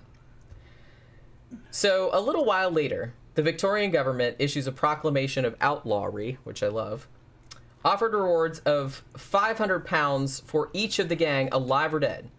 £500 back then is equivalent to about 65,000 British pounds today. 65,000 British pounds today is equivalent to 115,000 Australian dollars. Almost 170,000 for the American. Something like that. So for each of the gang, alive or dead. Yeah. So that was, yeah. So basically, so the cops started to go out looking for him, but they're not doing that good of a job of finding them. Like I said, they did have a lot of sympathizers, so a lot of people were kind of like helping them out. December 9th of that same year, the Kelly gang takes over a sheep station at a place called Faithful's Creek, about 4 miles outside of a place called Euroa. Now, they locked up 22 people in a storeroom and had one of the gang, Joe Byrne, guarding the captives. And then the other 3 went into Euroa, and then they held up the National Bank. And they ended up getting away with 2,000 pounds, which in British pounds today would be 260,000 British pounds, or 460,000 Australian dollars. Got that in notes and gold. After that particular crime, the reward for their capture was doubled. So if you caught these bitches, then yeah, you'd be set for life pretty much. Now, interestingly, what the cops did, and this kind of ended up blowing up in their faces, I want to say. January 2nd, 1879, the cops used this thing which was called the Felons Apprehension Act. And what they would do is they would say, well, it's also illegal to even be presumed to be a Kelly sympathizer. Like, if you even lived in the same area as them and were just even suspected of, you know, of a whiff of having helped them, or even like said hello to them or something like that, then they could absolutely arrest you and could keep you in custody, like, without really charging you for anything. So they decided to use this law, like, in the, and I'm not saying that some of those people hadn't helped him, but they said a lot of the people in that area, yeah, they probably knew the Kelly family because everybody kind of knew each other, but that didn't mean that they necessarily, like, helped them or were sympathizers or whatever. But the cops were really, like, cracking down, and they thought that this would help them catch him. So they put out, like, all these warrants for all these neighbors, essentially. They arrested 30 guys in the following days, and 23 were kept in custody. Not really clear if these people had actually helped or if they just happened to be in the wrong place at the wrong time or whatever. About a third of them were released within 7 weeks due to lack of evidence. But there were 9 people that kind of had... They had the thing renewed and they ended up being in custody for like 3 months. Even though, even in their case, the cops didn't have any evidence either that they had actually helped him out. The cops said, well, the reason that we can't find any evidence is because these people are too scared that the Kellys will do something to them, like if they, you know, rat on them or whatever. But, you know, I don't know if the police were just saying that or if the people actually didn't. They're like, look, we don't know anything. So it might have been either thing. I mean, it's kind of hard to say. Now, interestingly, this decision, as I said, ended up kind of blowing up in the cops' faces because it was seen as essentially like a big fucking shitting on people's like civil rights. It's like, look, you're sweeping up like all these people who maybe didn't even have anything to do with like helping the Kelly family, and you're keeping them locked up for like all this stuff, like taking all their rights away, and that's fucked up. So it's like even people that didn't even like the Kellys particularly were saying, hey, that's fucked up. So it ended up really like switching sympathies. But I think this was like a big thing that kind of tipped sympathy more toward the Kelly family and toward the outlaws and kind of away from the police, because the police were using these really like draconian tactics in order to like catch this outlaw, and everybody's like, hey, you know, we just live here on the land and we're just trying to make a living, and you're just like arresting people willy-nilly and keeping them in custody for like months and months when you don't have any evidence that they did anything, and that's fucked up. So it really kind of blew up in the police officers' faces. Saturday, February 8th, 1879, the gang strikes again, this time at a place called Jerilderie, I think I pronounced that right, which is a town about 30 miles north of the Murray River. They locked up the 2 cops in the town and took over the police station and stayed there pretty much all weekend. And they took their uniforms and used the uniforms to go and hold up the bank in the town there too, and got over 2,000 pounds at that one as well in banknotes and coins. They also rounded up 60 people in the put them all in the hotel like next door to the bank. Now, when they held up the bank, Ned gives the bank teller this letter that's over 8,000 words. Like it's a lot. It's a manifesto essentially. Now what this ended up being, because there was a copy of this, I'm not sure if it's the same letter, because there's one thing called the Jerilderie letter and there's one thing called the Cameron letter. And I think it essentially like said the same things. The Jerilderie letter, it's you know, it's online. You can read it. It's 56 written pages. And it's basically Ned Kelly. He had it dictated. I don't know if he could write, but he was pretty literate otherwise. But he like dictated it to a friend of his, and the guy like wrote it all down. So this 56-page letter, which I read earlier today, is essentially every single crime that he ever committed or was accused of committed. He had a story for like why it wasn't entirely his fault. You know what I mean? Yeah. Like, I know that sounds kind of glib, but that's kind of like, and some of the stuff that he says, like, I could buy it. Like, because after he kind of started getting famous, I kind of feel like, yeah, he probably got blamed for some shit he didn't do, or there was like misunderstandings and stuff, and he was like pretty bitter about it, which I get. But yeah, so this letter, it was kind of like a manifesto, I guess. Not like in a Unabomber kind of sense, but he was basically just like trying to justify his actions and saying like the cops are always like lying to me and the cops are corrupt, and it's like, you know, they blame me for shit I didn't do and stuff like that. Like he would say, like, I took some like quotes out of the letter. Like Hernandez is asking for a biceps shout. Hold on one second. They're not fucking that big, dude. They're not that big. I'm still in beginning phases, bro. Give me another year. Go ahead. Good. Oh, let me get another drink. Hold on. How you doing? You all right on that? Yeah, it's okay. Obviously, okay. It's almost full. Okay. But yeah, some of the quotes that I picked out, like I said, it's a long letter. It was, you know, you say 56 pages, not 56 typed pages. It was 56 written pages. So there was only like a paragraph or two like on each page. So it's not as long as you might be thinking, you know. But some of the stuff that I wrote down, and I kind of think that some of the stuff that's in this letter probably contributed also to his sort of like Robin Hood kind of persona, maybe. Especially stuff like this. This was something that was in the letter. It says, it will pay government to give those people who are suffering innocence, justice, and liberty. If not, I will be compelled to show some colonial stratagem which will open the eyes of not only the Victoria Police and inhabitants, but also the whole British Army, and no doubt they will acknowledge their hounds were barking at the wrong stump. And that Fitzpatrick will be the cause of greater slaughter to the Union Jack than St. Patrick was to the snakes and toads in Ireland.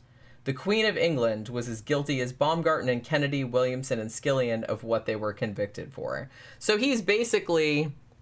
That was kind of another ongoing theme in this letter and in a lot of the stuff that he said, was that, well, you know, he'd been shit on his whole entire life, and he was mad because he saw kind of like cops or, you know, the wealthy like squatters, powerful people getting away with shit, worse shit than what he was doing, at least in his mind. And he's like, oh, and I do this little piddling thing, and suddenly, like, I'm the worst person ever, but you guys, like, do worse shit than me. I kind of feel like that was sort of, like, the underlying theme of a lot of the stuff. And like I said, he wasn't wrong about some of the shit. And he was probably right about a lot of the police corruption, because he wasn't the only person saying that. But it is a little bit... The letter is also a little bit kind of, like, justifying everything that he did. Which I'm not sure everything that he did was justifiable, but I can understand where he was coming from. And Fitzpatrick, the guy that, you know, there was that whole incident where he busted into the house and supposedly like shot him in the wrist or whatever. He says later on in the letter, and this is a quote, "I have heard from a trooper that he never knew Fitzpatrick to be one night sober and that he sold his sister to a Chinaman. But he looks at you." I was like, well, okay, harsh. Hold on 1 second. What? Fernandez says, "Give us a bicep shot." I look at Fernandez's fucking his fucking shot. That's his fucking. Fernandez, you got big fucking biceps too, man. You must be lifting. Okay. I'm getting big motherfuckers on here on the channel asking to see how big. Okay, go ahead. Go ahead. I understand. No, you're looking good. You're looking good, Fernandez. You're looking good. Friend me on Facebook. We'll talk about it. We'll talk about it. See what program you're on. Okay. Yeah, sold his sister to a Chinaman. But he looks a young, strapping, rather genteel, more fit to be a starcher to a laundress than a policeman. Again, ouch. For to a keen observer, he has the wrong appearance or a manly heart. The deceit and cowardice is too plain to be seen in the puny, cabbage-hearted looking face. Now, one of the things that he said, too, was that I'm imagining that in this section of the letter, he's talking about the Fitzpatrick incident. Or maybe something similar. It sounds like that's what he's talking about. Because he says, Detective Ward and Constable Hayes took out the revolvers and threatened to shoot the girls and children in Mrs. Skillion's absence. The greatest ruffians and murderers, no matter how depraved, would not be guilty of such a cowardly action. And this sort of cruelty and disgraceful and cowardly conduct to my brothers and sisters who had no protection, coupled with a conviction of my mother and those men, certainly made my blood boil, as I don't think there's a man born could have the patience to suffer it as long as I did, or ever allow his blood to get cold, while such insults as these were unavenged. And yet in every paper that is printed I am called the blackest and coldest-blooded murderer ever on record. But if I hear any more of it, I will not exactly show them what cold-blooded murder is, but wholesale and retail slaughter. Something different in shooting 3 troopers in self-defense, that's referring to the thing that happened at the creek, and robbing a bank. I would have been rather hot-blooded to throw down my rifle and let them shoot me and my innocent brother. They were not satisfied with frightening my sisters night and day and destroying their provisions and lagging my mother and infant and those innocent men, but should follow me and my brother into the wilds where he had been quietly digging, neither molesting nor interfering with anyone. So he's basically saying, you know, we were just in the woods minding our own beeswax, and these cops came in here, and they obviously came in here to kill us, so we weren't just gonna lay there and let them kill us. We were gonna, like, fucking fight back, you know what I mean? So, yeah. And they're like, and these cops came in our house and, like, pointed guns at our mom and our little sisters and shit like that, and that's fucked up, and so what did you expect us to do, pretty much? That's what he's saying. Yeah, so it's like that kind of stuff, where, huh? What? No. It's narrative. It is. I mean, yeah. And like I said, I'm not saying that he's like making shit up, like, but he is a little bit of a fantasist. Yeah. I will say. It's psyops, psychological operation. That's what they're doing. Graham Hammer said he talks like Willem Dafoe in The Lighthouse. Yeah. Yeah. I got to see that one again. What? Yeah, I really like that movie. So, look, fucking, if you haven't seen the new fucking movie, if you haven't seen the new Viking movie, you got to fucking see it with The Northman. Yeah. William Dafoe's in it. Same director, like, briefly, yeah. Yeah, same director and everything. That bitch is fucking badass. It had Hernandez in there talking about the Mexicans are going back to their Aztec roots.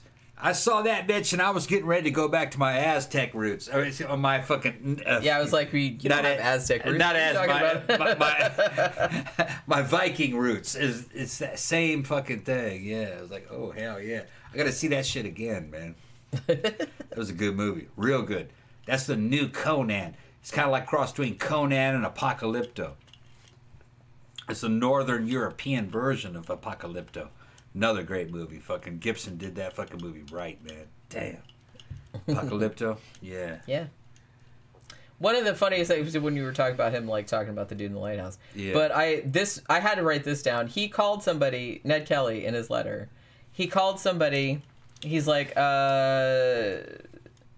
is not to be pitied. Also, who has no alternative, only to put up with the brutal and cowardly conduct of a parcel of big, ugly, fat-necked, wombat-headed, big-bellied, magpie-legged, narrow-hipped, splaw-footed sons of Irish bailiffs or English landlords. Okay, yeah. Which I'm like, that's pretty creative. Which is better known as officers of justice or Victorian police, who some call honest gentlemen. Okay. But I would like to know what business an honest man would have in the police. As it is an old saying, it takes a rogue to catch a rogue. Yeah. And a man that knows nothing about roguery would never enter the force. Right. So, yeah, there's that. Also, he said, certainly their wives and children are to be pitied, which kind of made me laugh, too. But I was like, yeah, that whole fat-necked, wombat-headed big belly, I was like, oh, I gotta write that down. That's fucking hilarious. I'm gonna have to, like, say that to somebody so if I can remember all of it. But, yeah, so that's kind of like a very famous letter that he gave to the bank teller, and then like later it got preserved, I guess, because it was like, kind of famous. So after this situation, the reward for the outlaws was increased to £2,000 a head, and then they brought in Aboriginal trackers from Queensland to try and find them. Now, what ends up happening is that one guy who was sort of like a sympathizer, who was like a hanger-on, like with the Kelly gang, I guess. His name was Aaron Sherritt, and he was a friend of Joe Byrne, who was in the Kelly gang. Now, he, unbeknownst to the gang, at first, became kind of like a stoolie. He was like an agent for the police, like a double agent. Now, when the gang found out about this, in June of 1880, Joe Byrne shot the dude dead. He's like, oh, I heard you were like working for the police. Blam. So he like fucking killed him in his fucking doorway. So basically what ended up happening was that after this, there were 4 constables who were supposed to be guarding him. Obviously they didn't do that good a job because he got fucking killed. They went and hid somewhere. Joe and Dan Kelly, who was Ned's little brother, they joined Ned and Steve Hart, and they go to Glen Rowan. This is kind of where their last stand is, and like I said, there's kind of like a big like tourist attraction there too. Like you can see a lot of the sites where the shit happened. So they go to Glen Rowan, they take over this hotel, and they took about 60 hostages. Now, the hostages, you say hostage, but apparently the hostages, they all knew who Ned Kelly was. Like, oh my God, you're Ned Kelly, you're famous. They're like, can I be your hostage? And apparently they're all just like hung out in the hotel, like drinking and dancing and having a good time and shit. Like, he didn't hurt any of the hostages. Some of them did get killed later, but like in the firefight, but he didn't hurt any of them apparently. And some of them were like, ooh, we're going to party with Ned Kelly. They just thought it was like kind of cool. But yeah, so they're like all hanging out in this hotel. Now, what they had found out was that there was going to be this train that was coming on from Melbourne, and I think it had like a bunch of cops in it. Because they'd figured out like where they were, so they said, okay, well, what we're going to do? The train's coming on Monday, and we're going to wreck it. So they kind of got these 2 railway workers, and they kind of like bribed them or something. It's like, hey, can you kind of like fuck up the rails so that the train like crashes? And then we can, like, steal all the shit off of the train. Let's do that. So that's what they were going to do. They kind of had it all set up. But what they didn't know was one of the hostages was a guy named Thomas Curnow. And he was a school teacher. And he had been in the hotel for a time. But Ned kind of let him and his family leave. And after that guy left, he went and told, he went to like where the train was going to be, and he warned them, hey, you know, he was able to get to them and said, hey, the track is fucked up and you need to like stop. So that kind of plan didn't go anywhere, and the cops kind of like twigged on to what the fuck was going on, and they said, okay, well, there's going to be like this big thing. So at this point, Ned and the Kelly gang, they had made this bulletproof homemade armor. Ned had some, and like I think 3 of his gang members had it as well. They'd made it out of like this plow, like, you know, like some plow shit that they'd stolen, like some metal. And as I mentioned, it's kind of like, it was kind of like it looks like a bucket, but it kind of had like the things, it's just sort of like a suit of armor type of situation, like from medieval times. And it had like a bib type thing that went over the whole chest and back, and it was very, very heavy. I think it was like 90 pounds. Yeah, so it had like breastplate, backplate, and like a whole helmet thing. Now, the thing about it, though, was that because they'd been hanging out at this hotel, and because I guess they weren't entirely expecting the cops, they thought this, like, train thing was going to go, so they'd been kind of drinking some, and so maybe their judgment was a little impaired. You know what I mean? And when they put the armor on, it was a little bit awkward because it was very heavy and it was kind of like unwieldy, you know, like to, you know, use guns and stuff like that. So it was just a little bit, you know, awkward to like move around in. Also might have like made them feel like they were, you know, like they couldn't be shot, you know, even though it didn't cover their arms, I don't think, and it didn't cover their legs. It just kind of went over their front. I don't even think they covered their groin area, which you'd think they... I mean, I've seen pictures of it. It doesn't look like it did. You would think that'd be the first thing they'd think of, but no. So yeah. So they knew the cops were coming, so they put all their shit on and got ready. They're kind of drunk, like I said. So they put on the fucking armor, and a huge firefight begins. So Superintendent Hare, he gets shot in the arm, and because he saw... Like, Ned is, like, coming out through, and he's like, what the fuck is that? Like, with the armor, because he wasn't expecting, like, a big armored dude to come out, right? But one of the first things he notices is, like, oh, well, he doesn't have any armor on his legs, so then he started shooting at his legs, which, obviously. So he hit Ned, actually, in the foot, in the arm, and in one hand. Now, at this point, Dan, the brother, and Joe and Steve, who were the other two guys in the gang... They ran back in the hotel. Ned runs out into, like, the bush. Now, the cops keep shooting. Joe Byrne, he gets shot in the thigh. So he had armor on, but obviously the armor didn't cover his thigh. So he got shot in the thigh, like right in the fucking femoral artery. He was standing at the bar, and he bled out. So he died. Now, about 5 in the morning, Ned comes back with his armor still on. And he comes through the mist, like, looking all like a monster and shit. And, again, the cops are like, hey, he's not armored on his legs, so they just start shooting at his legs.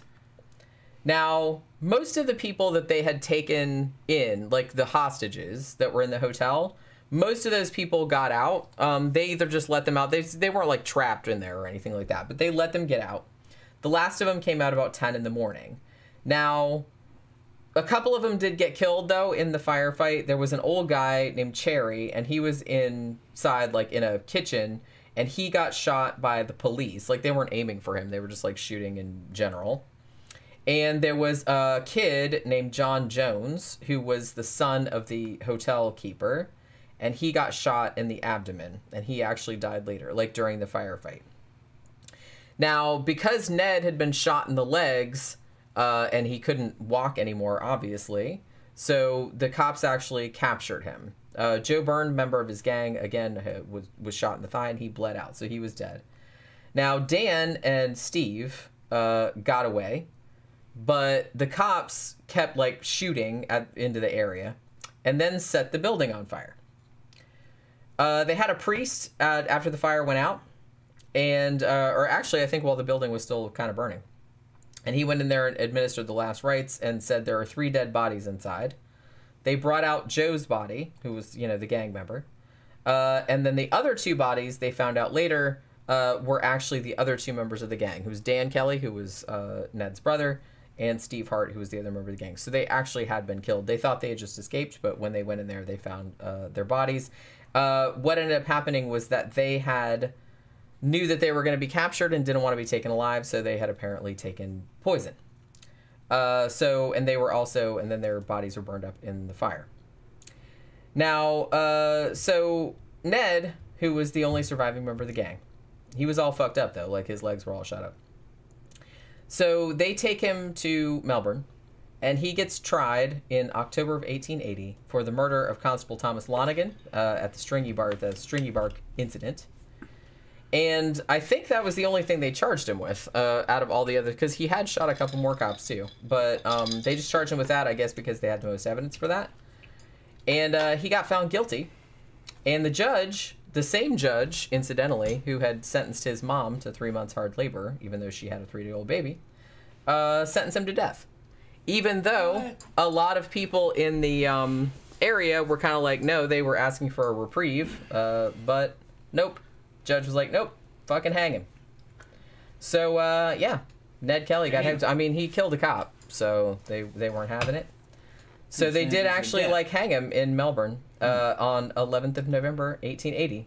Okay. And apparently his last words, I've heard different ones. His last words were, "Ah, well, I suppose it has come to this." Yeah, well, it did. I guess so. Yeah, I guess it did. Yeah. Oh, well, I guess this was later rendered by a journalist as "such is life." That's the one that I've heard more often. Yeah. Because I think it's kind of the same that's not sentiment. what it was, though. But yeah, I suppose it's come to this. Guess this is what it's how it's gonna go. I guess this is how What are you gonna do? Yeah. Oh well. What are you gonna do? Yeah. So the thing about it, Straw Dog 78, the stickers that are talking about this, I guess the Aussies love a gallant rogue. Yeah. I kind of feel, and they kind of do in Britain as well. I kind of feel like there's a romantic, a certain. We do it in the U.S. too, especially with Old West type figures. Yeah. And a little bit with maybe like mob type figures too. Yeah. Not as much, but I kind of feel like if you're not, I don't know, you can be on the wrong side of the law, but depending on what kind of shit you do, like sometimes people just be like, yeah, right. He seemed like it. The difference with the American mob scene is that the old classic gangsters that we talk about only killed other gangsters. I can't think of any of them that killed a cop. Yeah. It's other gangsters. And they don't kill civilians, Which, yeah, and I can see how... I mean, I'm not saying it's great. I'm not saying that that's somebody you should maybe, like, look up to, but... They're in their own world. They're kind of in their own world. Yeah. Yeah. It's not in the same thing as, like, a fucking serial killer who's just going around and snatching, like, innocent-ass people off the street. American gangsters were in a scene. They all knew that they were gangsters. They had shit to do. They were making a shit ton of money. They had good-looking women and esteem in a way. The media kind of knew who they were, and they only killed each other over shit that was kind of understandable a lot of times. To get killed in the mob, you had to do something that was fucked up. So it's kind of a little bit more understandable of why those guys were kind of romanticized. Romanticized. They were in the underworld killing each other, and those guys were all volunteers into that world. Yeah. They weren't forced into that world. They were all volunteering. So it's a different game. Were they criminals? Yeah, they were criminals. Yeah. Were they cool? Yeah, they kind of were cool. Yeah, they were cool. Well, I mean, there have been so many movies made about that. Yeah, they were cool. Would I do it? Depends on the money. I'm a little too old for that now. But if I was young and the opportunity was right, yeah, you'd do it. I think a lot of guys would. But you're gambling with your life. I probably would if they paid me enough. You're gambling with your life, but I gambled with my life in the U.S. Army. You know what I mean? I joined during wartime, that first Gulf War, and I wanted to go. They didn't send me. I went to Korea instead. But everything is a gamble. So I understand why the Italian American scene, why they did what they did, and even the Mexican mob, I understand quite, what they did, why they're doing certain things. The stakes are higher over there, but okay. That's all I'm going to say about it. I'm going to say anything. But yeah, so Starting 78 said, I guess the Aussies love a gallant rogue. It may have to do with their overall attitude towards the government. The US and UK have their fair share of Robin Hood types. Yeah. And I kind of feel like, I think that might be the main reason why. So it's like nobody's saying, oh, yay, it's good to like go around killing cops. But the thing about it is that Ned Kelly represented, for a certain segment of the Australian population then and now, as kind of like... a man that was kind of like fighting the power a little bit. In the sense, like, I found this one quote by this one writer who says, Ned Kelly is the best known Australian, our only folk hero. Popular instinct has found in Kelly a type of manliness much to be esteemed, to reiterate courage, resolution, independence, sympathy with the underdog. Yeah. So it's kind of like he was basically, he wasn't a good dude, like he was a criminal, but he was kind of like fighting against the institutions that a lot of people back then like saw as corrupt, that were shitting on the poor. Yeah. So obviously, like, a lot of the poor people were absolutely going to sympathize with him. He's like, yeah, stick it to the man. You know what I mean? I get it. Yeah. I get it. The American perspective was kind of like that, a little bit different. The American perspective, I would think, would be a lot more like Bonnie and Clyde. Yeah. Well, Bonnie and Clyde are kind of folk heroes, too. They were, And with Bonnie and Clyde, they liked cops. They didn't want to fight them. If they were attacked by cops, they counterattacked. They did kill some of them. But they also did what they could not to kill police. There was one guy that they abducted for a while and befriended and then let go later. They were mostly against the institutions of the United States, which were the banks and the political parties. But they trained. They did a lot of stuff. We got to do a show on Bonnie and Clyde. I can't believe we haven't done a show about that. Because Bonnie and Clyde... Hand me a pen. Okay. There's a pen right over there. That's actually a good topic. Yeah. I'll put that in the poll later. Bonnie and Clyde is more of the American flavor. And they liked cops. They saw cops as other working class people who were just trying to survive in life. They didn't have anything against them. And they did what they could not to hurt them. But they eventually got killed by Frank Hamer and a bunch of other cops. But they knew that eventually they'd be killed. Kind of a cool couple in a way. A lot of stuff that never really came out. They were bisexual, both of them.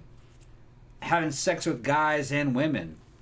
They were kind of like proto-1920s gender fluid. That's what you call it today. That's the way Bonnie and Clyde were.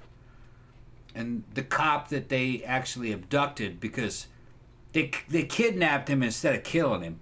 He gives like testimony and ended up in one of the old fucking History Channel shows. He said that they were cool people, that he liked them. They were outlaws.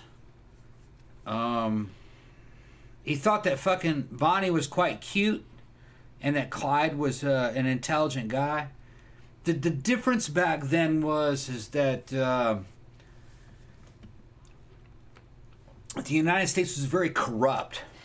All right, and the people that were fighting against the system that ended up being kind of criminals were a lot better people than kind of what you'd find today. They were higher IQ. They kind of had a political slant to what they were doing, and they knew how to play the old media of the day. They were good people. I think they were.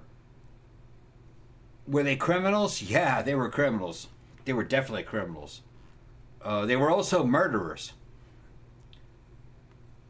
It's just that how am I going to explain this? We don't live in a world of black and white. There's a lot of gray. At the time that they were doing this, the government wasn't good either. Those weren't the good guys either. Well, I kind of feel like that's what was going on in the Ned Kelly situation too. Yeah. So I think that's why a lot of people why his story resonated with him, even though he obviously murdered people. Yeah. It was more like warfare. It was closer to warfare than it was crime. This is this was his quote, talking about shooting the cops. I could not help shooting them, or else let them shoot me, which they would have done if their bullets had been directed as they intended. Yeah. So he says shooting at me, so I just shot him back first. It's self-defense. It's self-defense. Right. We got to do a Bonnie and Clyde. Yeah, I wrote it down. Because there's I think the evidence is better that was left behind. There's a lot of Bonnie and Clyde evidence around that is interesting. They're not like a modern criminal. These are old school criminals, which were more understandable, I think, in certain ways. The world was different back then.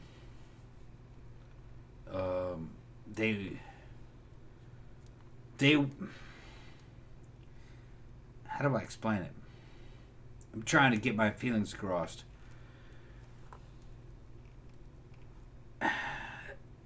The 1920s was in the United States was a very different time. It was a time of gray, not so much black and white. And they got caught up in that, and they rebelled against it. They killed people, but they also paid with their lives. If you want to go back to fucking Miyamoto Musashi, who is fucking one of Japan's greatest swordsmen, he will tell you that you cannot take human life until you're ready to give your own, and that's kind of the way they were. It was kind of like a suicide pact what they were doing. But we'll talk about that on that day. I kind of feel like, like you said, these types of criminals, like whether you're in the mob, whether you're Ned Kelly, whether you're somebody like that, I kind of feel like they had a knowledge that, they were going into this. They didn't, I don't think they went into it completely blind. They went into it knowing, well, I'm probably going to get executed or I'm going to get shot by cops one day. It was almost kind of like suicide. Yeah, I kind of feel like a lot of them did actually. It was a kamikaze. It was like a kamikaze thing. They weren't arrogant, so arrogant to think that they could get away with this shit and live. They were like, fuck it. See, I think that's kind of one thing that maybe makes them more likable, I guess, than some criminals like serial killers and shit like that. Because I kind of feel like a lot of serial killers have a thing where they think they're so much smarter than everybody else. It's like, oh, well, they're never going to catch me because I'm so much smarter than everybody, even though they're clearly not. They didn't have, they didn't have that. They didn't have that arrogance. They kind of just were like accepting, well, this is the life I've chosen, so that means I'm probably going to be gunned down in a hail of bullets one day. Yeah, and they were like, my time is limited. I'll be dead in a few months. Yeah. So we're gonna live life. We're gonna live the life that they're denying us. We're gonna live a life of fucking wealth and respect, and we're gonna live a life of fame until we die, which is soon. And they seem pretty. They seem pretty like chill about that. Right. Yeah. They kind of knew the score. Yeah. Cess B says Ned Kelly is the most popular tattoo here. Every other guy has one of him. Really? Yeah, like I said, it's kind of like hard to overstate like how famous like Ned Kelly is in Australia. I mean, it's fucking huge. Granther said the only cops the mob killed were dirty cops. Yeah. Yeah. And Strawdog78 asked him, what's the most realistic cop movie or TV show? Granther says The Wire, without a doubt, is the most realistic TV show. And the most realistic movie, the one with Jake Gyllenhaal in End of Watch. And we'll back up in case people don't know. Gramthers and I went to high school together. He is ex-police. I'm ex-military. And what he said was true. The mob did not want to kill cops. The mob liked cops. They evaded the police, but they had no beef with the police. The police were doing their job, and the mob was doing their job from the point of view of the mob. The mob were the police for the criminals. That's what they were mostly doing. Right. The mob's fight was not with the police. The mob's fight were other criminals. All right. And when they got caught, they went down, I guess. Sometimes they would rat, depending on what it was. Most of them said, fuck it. In general, mob enforcers were underworld cops. They were the police for the gangsters. They weren't in direct conflict with each other. See The Godfather 1 and 2, and you'll understand it.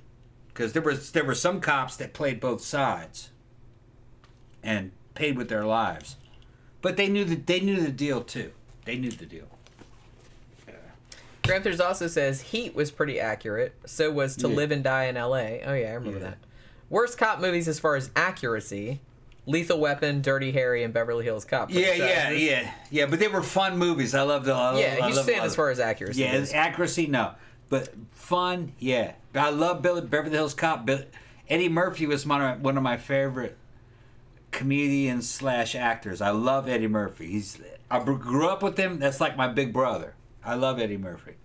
Gramthers also says being a cop is a sad and lonely and fearful occupation. Yeah. Very few movies capture any of that. Right. Blade Runner, maybe. Bad Lieutenant is a cop gone totally off the rails, which Granther has seen a time or two in real life. I've been wanting to do a retrospective on Bad Lieutenant, actually, because I saw it come up it's on Tubi, I think, and I saw it come up the other day, and I was like, oh, I love Bad Lieutenant. We should totally do a fucking review on that. Yeah. But I haven't seen it in a long time. Kevin G says they should make a film about Billy the Kid and Ned Kelly joining forces. I wonder if that sounds like, you know what that sounds like? That sounds like a graphic novel that probably should have happened if it hasn't happened already. Billy the Kid meets Ned Kelly. Because I kind of feel like, so somebody please tell me there has to be like a graphic novel series about that. I know that they made they made a shit ton of movies about Ned Kelly, obviously. Yeah. And they made a shit ton of movies about Billy the Kid. Actually, there's a new series that's just called Billy the Kid. I just saw a commercial for it when we were at the theater seeing Firestarter. I don't remember what channel it's on. It's Epix or Hulu. I can't remember. But it's, there's a new movie about that too. Rebecca said not a Kelly fan at all. Yeah, I kind of feel like I said, I know that he's like a big folk hero in Australia, but there's a significant portion of the Australians that just think, well, he's just like a murderer and a cop killer and an outlaw and a criminal, and maybe he shouldn't be like lauded.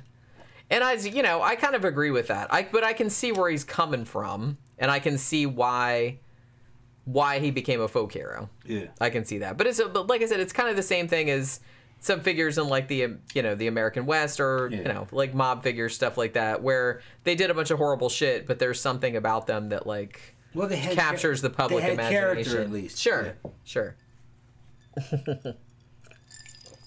Yeah, Kevin G said one of the earliest feature films made is about Ned Kelly. Yeah, I mentioned that really early on in the show from 1906. I believe it is the world's first feature-length dramatic film, and it was about Ned Kelly. Yeah. Sesby says Billy the Kid is loved, but were Bonnie and Clyde, or are they just notorious? Yeah, that's kind of hard to say. I kind of feel like, are they folk heroes? Well, not to our generation. Not really. Some of the older generations, were they folk heroes? No, they were more like freaks. I would say more like freaks. They were a mixed bag of regular people in a weird situation. They were criminals, but they were also understandable at the time. Got to go back and look at the Bonnie and Clyde stories. It was a weird couple. You had Clyde, Clyde was a bisexual, but he was a gangster and a fucking thief. And Bonnie was a cute young waitress that he picked up, and they became kind of like a team to rob banks and to evade the police. They were what we would call interstate bank robbers. Okay, they would go from one state to the next here in the United States, because the interstate laws back then were very different. And they would rob banks and make money, but they gave a lot of it away because they didn't own property. You know, what are you going to do with all that money? And then the media got a hold of them while they were still alive doing all this stuff. They would fight local police in small towns. They had to abduct one of them, but they kept him with them for a while. They became friends with him, and then they let him go later. It was just a weird situation, and the movies don't really express the whole story. Sex was an issue. Clyde Barrow was bisexual, and he would pick up other guys and women, and they'd have this threesomes with, and you had to look at it from the point of view of fucking Bonnie. I mean, she's a waitress, and all of a sudden she's in the national fucking eye. You know what I mean? In these weird relationships back in the 20s, having a good time, I guess. You know what I mean? And they didn't live long, though. They died. And part of fucking Clyde's thing was to take revenge on the prison system, because he came out of the prison system, the American prison systems, where he got raped in prison, and they made an attack on a prison from the outside that he was in. There was a lot of weird shit in that story. Stuff that, and a lot of it was sexual, which just doesn't really come across in the movies, which I think is fascinating. That's why I want to do a show on it. You know, they were strange. It's the best way I can put it. Well, and I mean, I kind of feel like for criminals to become something like folk heroes. Yeah. Obviously, you can't like just murder innocent people, because that's not gonna. But I kind of feel like, you know, interstate bank robbers. Yeah. Most people can get behind that, because nobody likes banks, and they're just like, what? They're insured. Yeah, yeah. You know, as long as you like, you know, steal a bunch of shit from a bank and like don't hurt anybody, then I think everybody's just gonna be like, all right, you go. Yeah. You know what I mean? Bonnie and Clyde were not straight up murderers. They weren't. They were bank robbers. And it was during a time that was weird during the United States. You know what I mean? The banks were being blamed for all the poverty. It was, so politics was involved. I think Jenny's research could probably shed more light on it, but I just kind of, this is all based upon things that I've heard over the years about those times and that particular couple. It was just an interesting couple. Yeah. And it was kind of a couple where me and Jenny meet and we'd probably understand exactly what they were talking about. Especially in context of the time that they lived in. They were interesting. And they died in a fucking hail of gunfire from Frank Hamer, and his boys killed them. And I got respect for Frank Hamer, too. He was a fucking badass lawman. But he was doing what he had to do. There weren't any good guys or bad guys in this. This isn't a black and white thing. This is gray. All of them were gray. Well, like I said, I kind of feel like that's the same thing with the Ned Kelly situation. Yeah. Like I said, I don't think he was a good person. Right. But I think that he, in his mind, he had justifiable reason for the shit that he did, and I don't think that like a lot of the cops pursuing him were necessarily good people either. I'm just saying that like kind of nobody was good people on either side. I'm gonna say this is that when it came to Bonnie and Clyde, I'm not gonna say they were good or bad. They were in combat with the United States. They were like in a state of war with them. And the United States was at a war with them. The United States was at war with them. So I just can't get moralistic behind it. They had differences that could not be reconciled. Not in those days. What I was saying earlier about like the bank robberies and how like most people would, as long as you don't hurt anybody, everyone's just kind of like, yeah, okay, steal from the banks. Yeah. I kind of feel like that's the reason, and I've put this topic in the poll and it never wins, but that's the reason that I always wanted to do a whole show about the Antwerp, Belgium diamond heist. Yeah. Because I read a couple books about that, and that shit was fascinating. Okay. It was a whole gang of jewel thieves. Yeah. And they spent 2 years. Like, they, like, had somebody hired in the shit, like, as a security guard. They cased the joint, and it was just, like, the way... Because if you don't know, like, Antwerp, Belgium, it has, like, this diamond district. And around the district, they have these things, like, underneath the sidewalks that, like, after everything closes for the day, it, like, comes up, like, these big poles, like, made of concrete and shit. So, like, you can't get in there. So this gang spent, like, 2 years, like, figuring out, and they got away with, like, all this stuff. And as far as I know, I don't think any of them got caught, or maybe, like, only 1 or 2 of them did. And they got, like, $1 billion. They got, like, a ridiculous amount of jewels and, like, money and stuff. And, like, I read the book, and at the end, I was just kind of like, you go. good for you. You know what I mean? It's just kind of like, I know it's criminal, but, you know. Gramther's put, Gramther said, just want to put this out there. Jenny's research is top notch. Thank you. Mad respect from Gramther for the work she puts into these shows. Thank you very much. I mean, it's a little bit harder, like, since we moved the show to Wednesday, because I don't have as much time, like, to do as much research as maybe I would like to.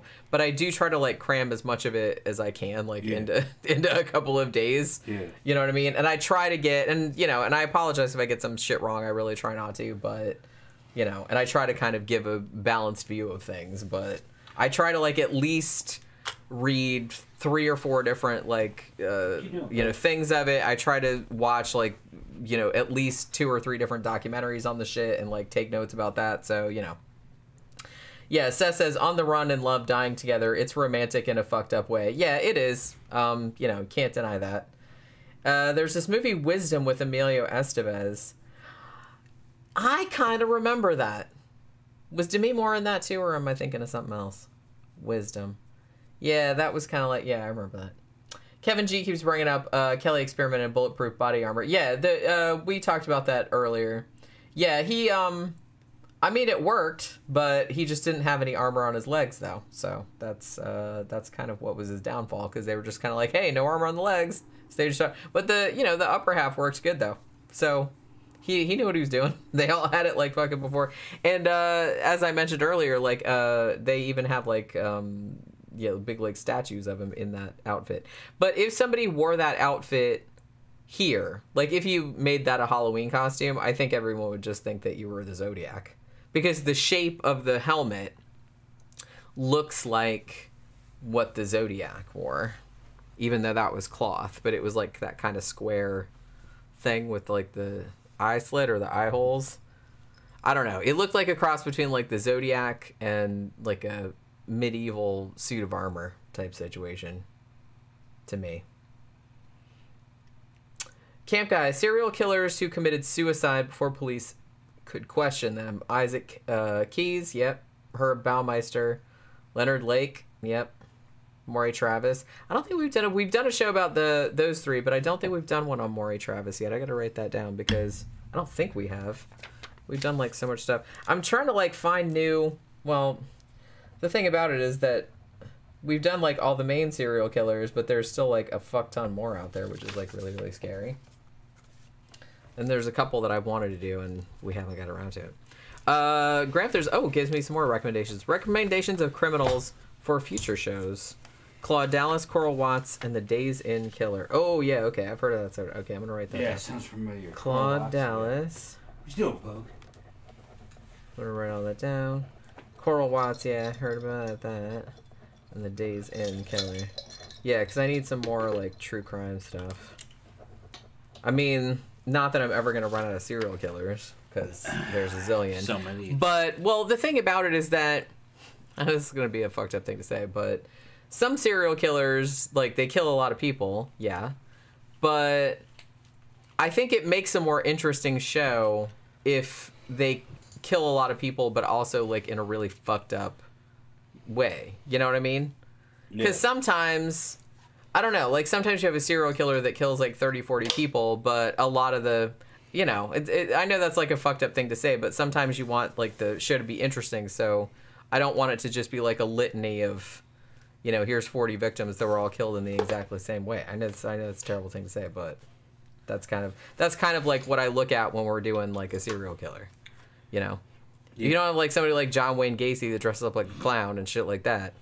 You gotta have like a weird... You gotta have like a weird aspect to it. How long have we been on? 2 hours and 48 minutes. Okay. 2 hours and 48. And we're done with the show, right? Yeah, I got through all my notes, good. Actually. Which okay, so if you guys have any questions, go ahead and drop them in the fucking comment sections, and me and Jay will talk about it. If not, then we will check the fuck out here soon. Grandpa said, what? How you doing? You want a half a drink? Yeah, give me another like half. A half? Okay. Granther says, Coral Watts killed between 80 and 100 women in the 70s and 80s, but few know about him. Yeah, it's like I've heard the name, but it's one that doesn't really come up a lot. You know? It's weird because every now and then, like when I'm looking for new topics, like to put into the polls, I'm always kind of like, what serial killers haven't we covered that are like interesting serial killers? So sometimes you have these like sites will be like, here's 10 fucked up serial killers that you never heard of.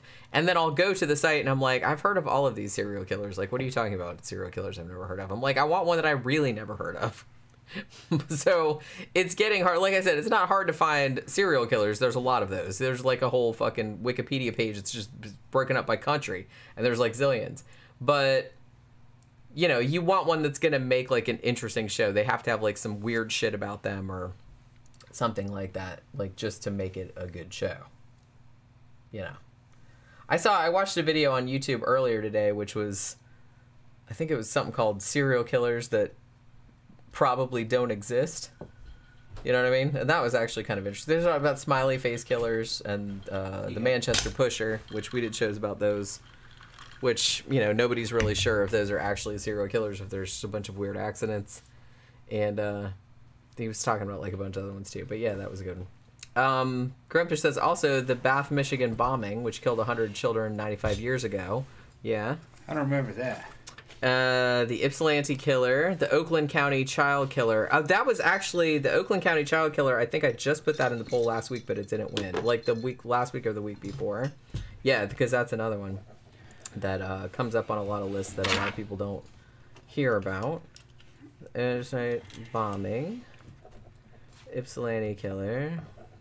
Shark attacks. That's what Bilardo dude said. Ooh, that'd be good. Shark attacks. That would be a scary show for me because yeah. I'm really scared of sharks. Because I gotta put a poll up tomorrow morning, yeah. So I need some like topics to put right. in there.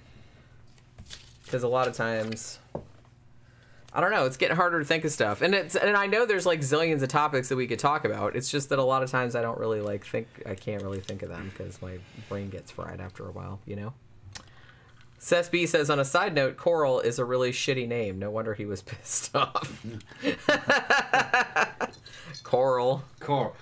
Motherfucker was putting them glass rods up fucking dudes' dicks and fucking crunching them with pliers and shit. The old Dean. No, he's not talking about Dean Coral. Talking about Dean Coral. Wasn't that his name? Yeah, but that was his last name. Okay. They're talking about Coral Watts. Oh, Coral Watts. It was a different guy. Okay. Dean Coral, that was spelled different. Oh, okay. Yeah, that was like that was fucking sounding, but fucked up. Okay. You know what's funny? What was I watching the other day? It was one of my shows. I think it was Beer and Board Games on YouTube. And Matt Sloan on there like brought up something about sounding. And nobody else on the show knew what that was. Oh, no. That's and I'm like, oh, does that mean I'm a freak because I know exactly what that is? And I laughed because nobody else knew what it was. Jenny and I fucking saw a video. Do you guys know what sounding is? Sounding is when somebody takes a damn rod and puts it down a dude's dick hole. Your dick hole. Yeah, and they got guys that are into that. And like sometimes you get larger because I used to for a brief time I had an Amazon store where I sold like sex toys. Yeah, and they have sounding kits. With like larger and larger like rods because you put a small one down there, you put a bigger one. Yeah, there was some porn me and Jen came across that would fucking cause my hair to stand straight up when I was fucking seeing it. My hair would straight up, and then I'd fucking dive into that shit. I'd be like, yeah, I don't know what it is. It was some kind of weird pain pleasure principles going on, and it was fucking a German model. Her name was fucking Penelope Black Diamond, and she, I remember. Yeah, she's this little skinny German girl with little gothic German girl with fucking black fucking hair, with these huge fucking implants. All right, this is like the size of like the size of basketballs. Sounding her boyfriend with this fucking stainless steel rod just going down like that, and fucking he's videotaping it, and my fucking hair is standing up on the fucking back of my neck. I was like, oh no, no. And then there's something about it made me want to fuck. I can't understand. On the other hand, I really like those ones where like dudes have to like stick their testicles and dick like through a hole in a box, and then a woman comes along and spike heels and steps on them. Yeah. Those never fail to like crack me up. I'm just like, look at him go, look at him squish, look at her squishing him. That's like fucking funny. All you gotta do is fucking Google that shit. Penelope Black Diamond. Spelled Penelope. Penelope Black Diamond. That's how Penelope's spelled. With the fucking You know that, sounding right? shit, and it will fucking, you'll understand exactly what I'm talking about. Jeffy Art says, I work at a fetish shop. I was well schooled in sounding. Yeah. I was just surprised. I don't know. I guess I just figured everybody kind of knew what that was. Yeah. So I was like really surprised when Matt brought it up on Beer and Board Games, and like the other three people in the show didn't know what that was, and so he had to explain it. Everybody's going like, oof. Yeah. Exactly. Yeah, they have the kit. They have like a really nice kit. It comes in like a big black box, and there's like these really pretty like silver rods, and they just like get bigger and bigger and bigger. So like you work your way up. Well, it's just kind of like when you have a piercing and you know the gauge, and you just like get bigger and bigger. It's like, you know, people are into it, I guess. There's just something about the fucking pain principle that fucking, I don't know. Most people. I read a book not too long ago. You might find this entertaining, but I read a book not too long ago. Not necessarily do a sounding, but like weird sexual shit. Where and if you guys watch my book reviews, you probably know what book I'm talking about. But there was one point in the end where a dude inserted his entire head into a woman's vagina. I don't believe it. Well, it was a book. It was fiction. Yeah. You know what I mean? Yeah. So I don't know. Well, like they did establish that the woman had like a really cavernous vagina, and he had also like kind of gotten her up to. Yeah, it was an extreme horror. He had like larger and larger dildos for that purpose because he wanted to put his entire head in there. Okay, well we're fucking. People seem like they're leaving. We're gonna go ahead and shut this down. We will be back with you guys. When now? Friday. We'll be back with you Friday. Friday night on our Sidetrack show. And I will look, I got all that fucking cobbler done down there. Oh, that's right. Yeah. He made berry cobbler before the show today. And we haven't had it. Blackberry cobbler. Sitting there, a big old sheet pan of it. All right, we'll have some of that. Okay. That sounds really good. Sound good, huh? All right. Well, thanks you guys for dropping by this evening and hanging out with us. We will see you again on Friday evening for our Sidetrack show, so hopefully you drop by and join us on that. And so we'll see you guys then. Thanks for dropping by. Thanks for all the super chats, and good night.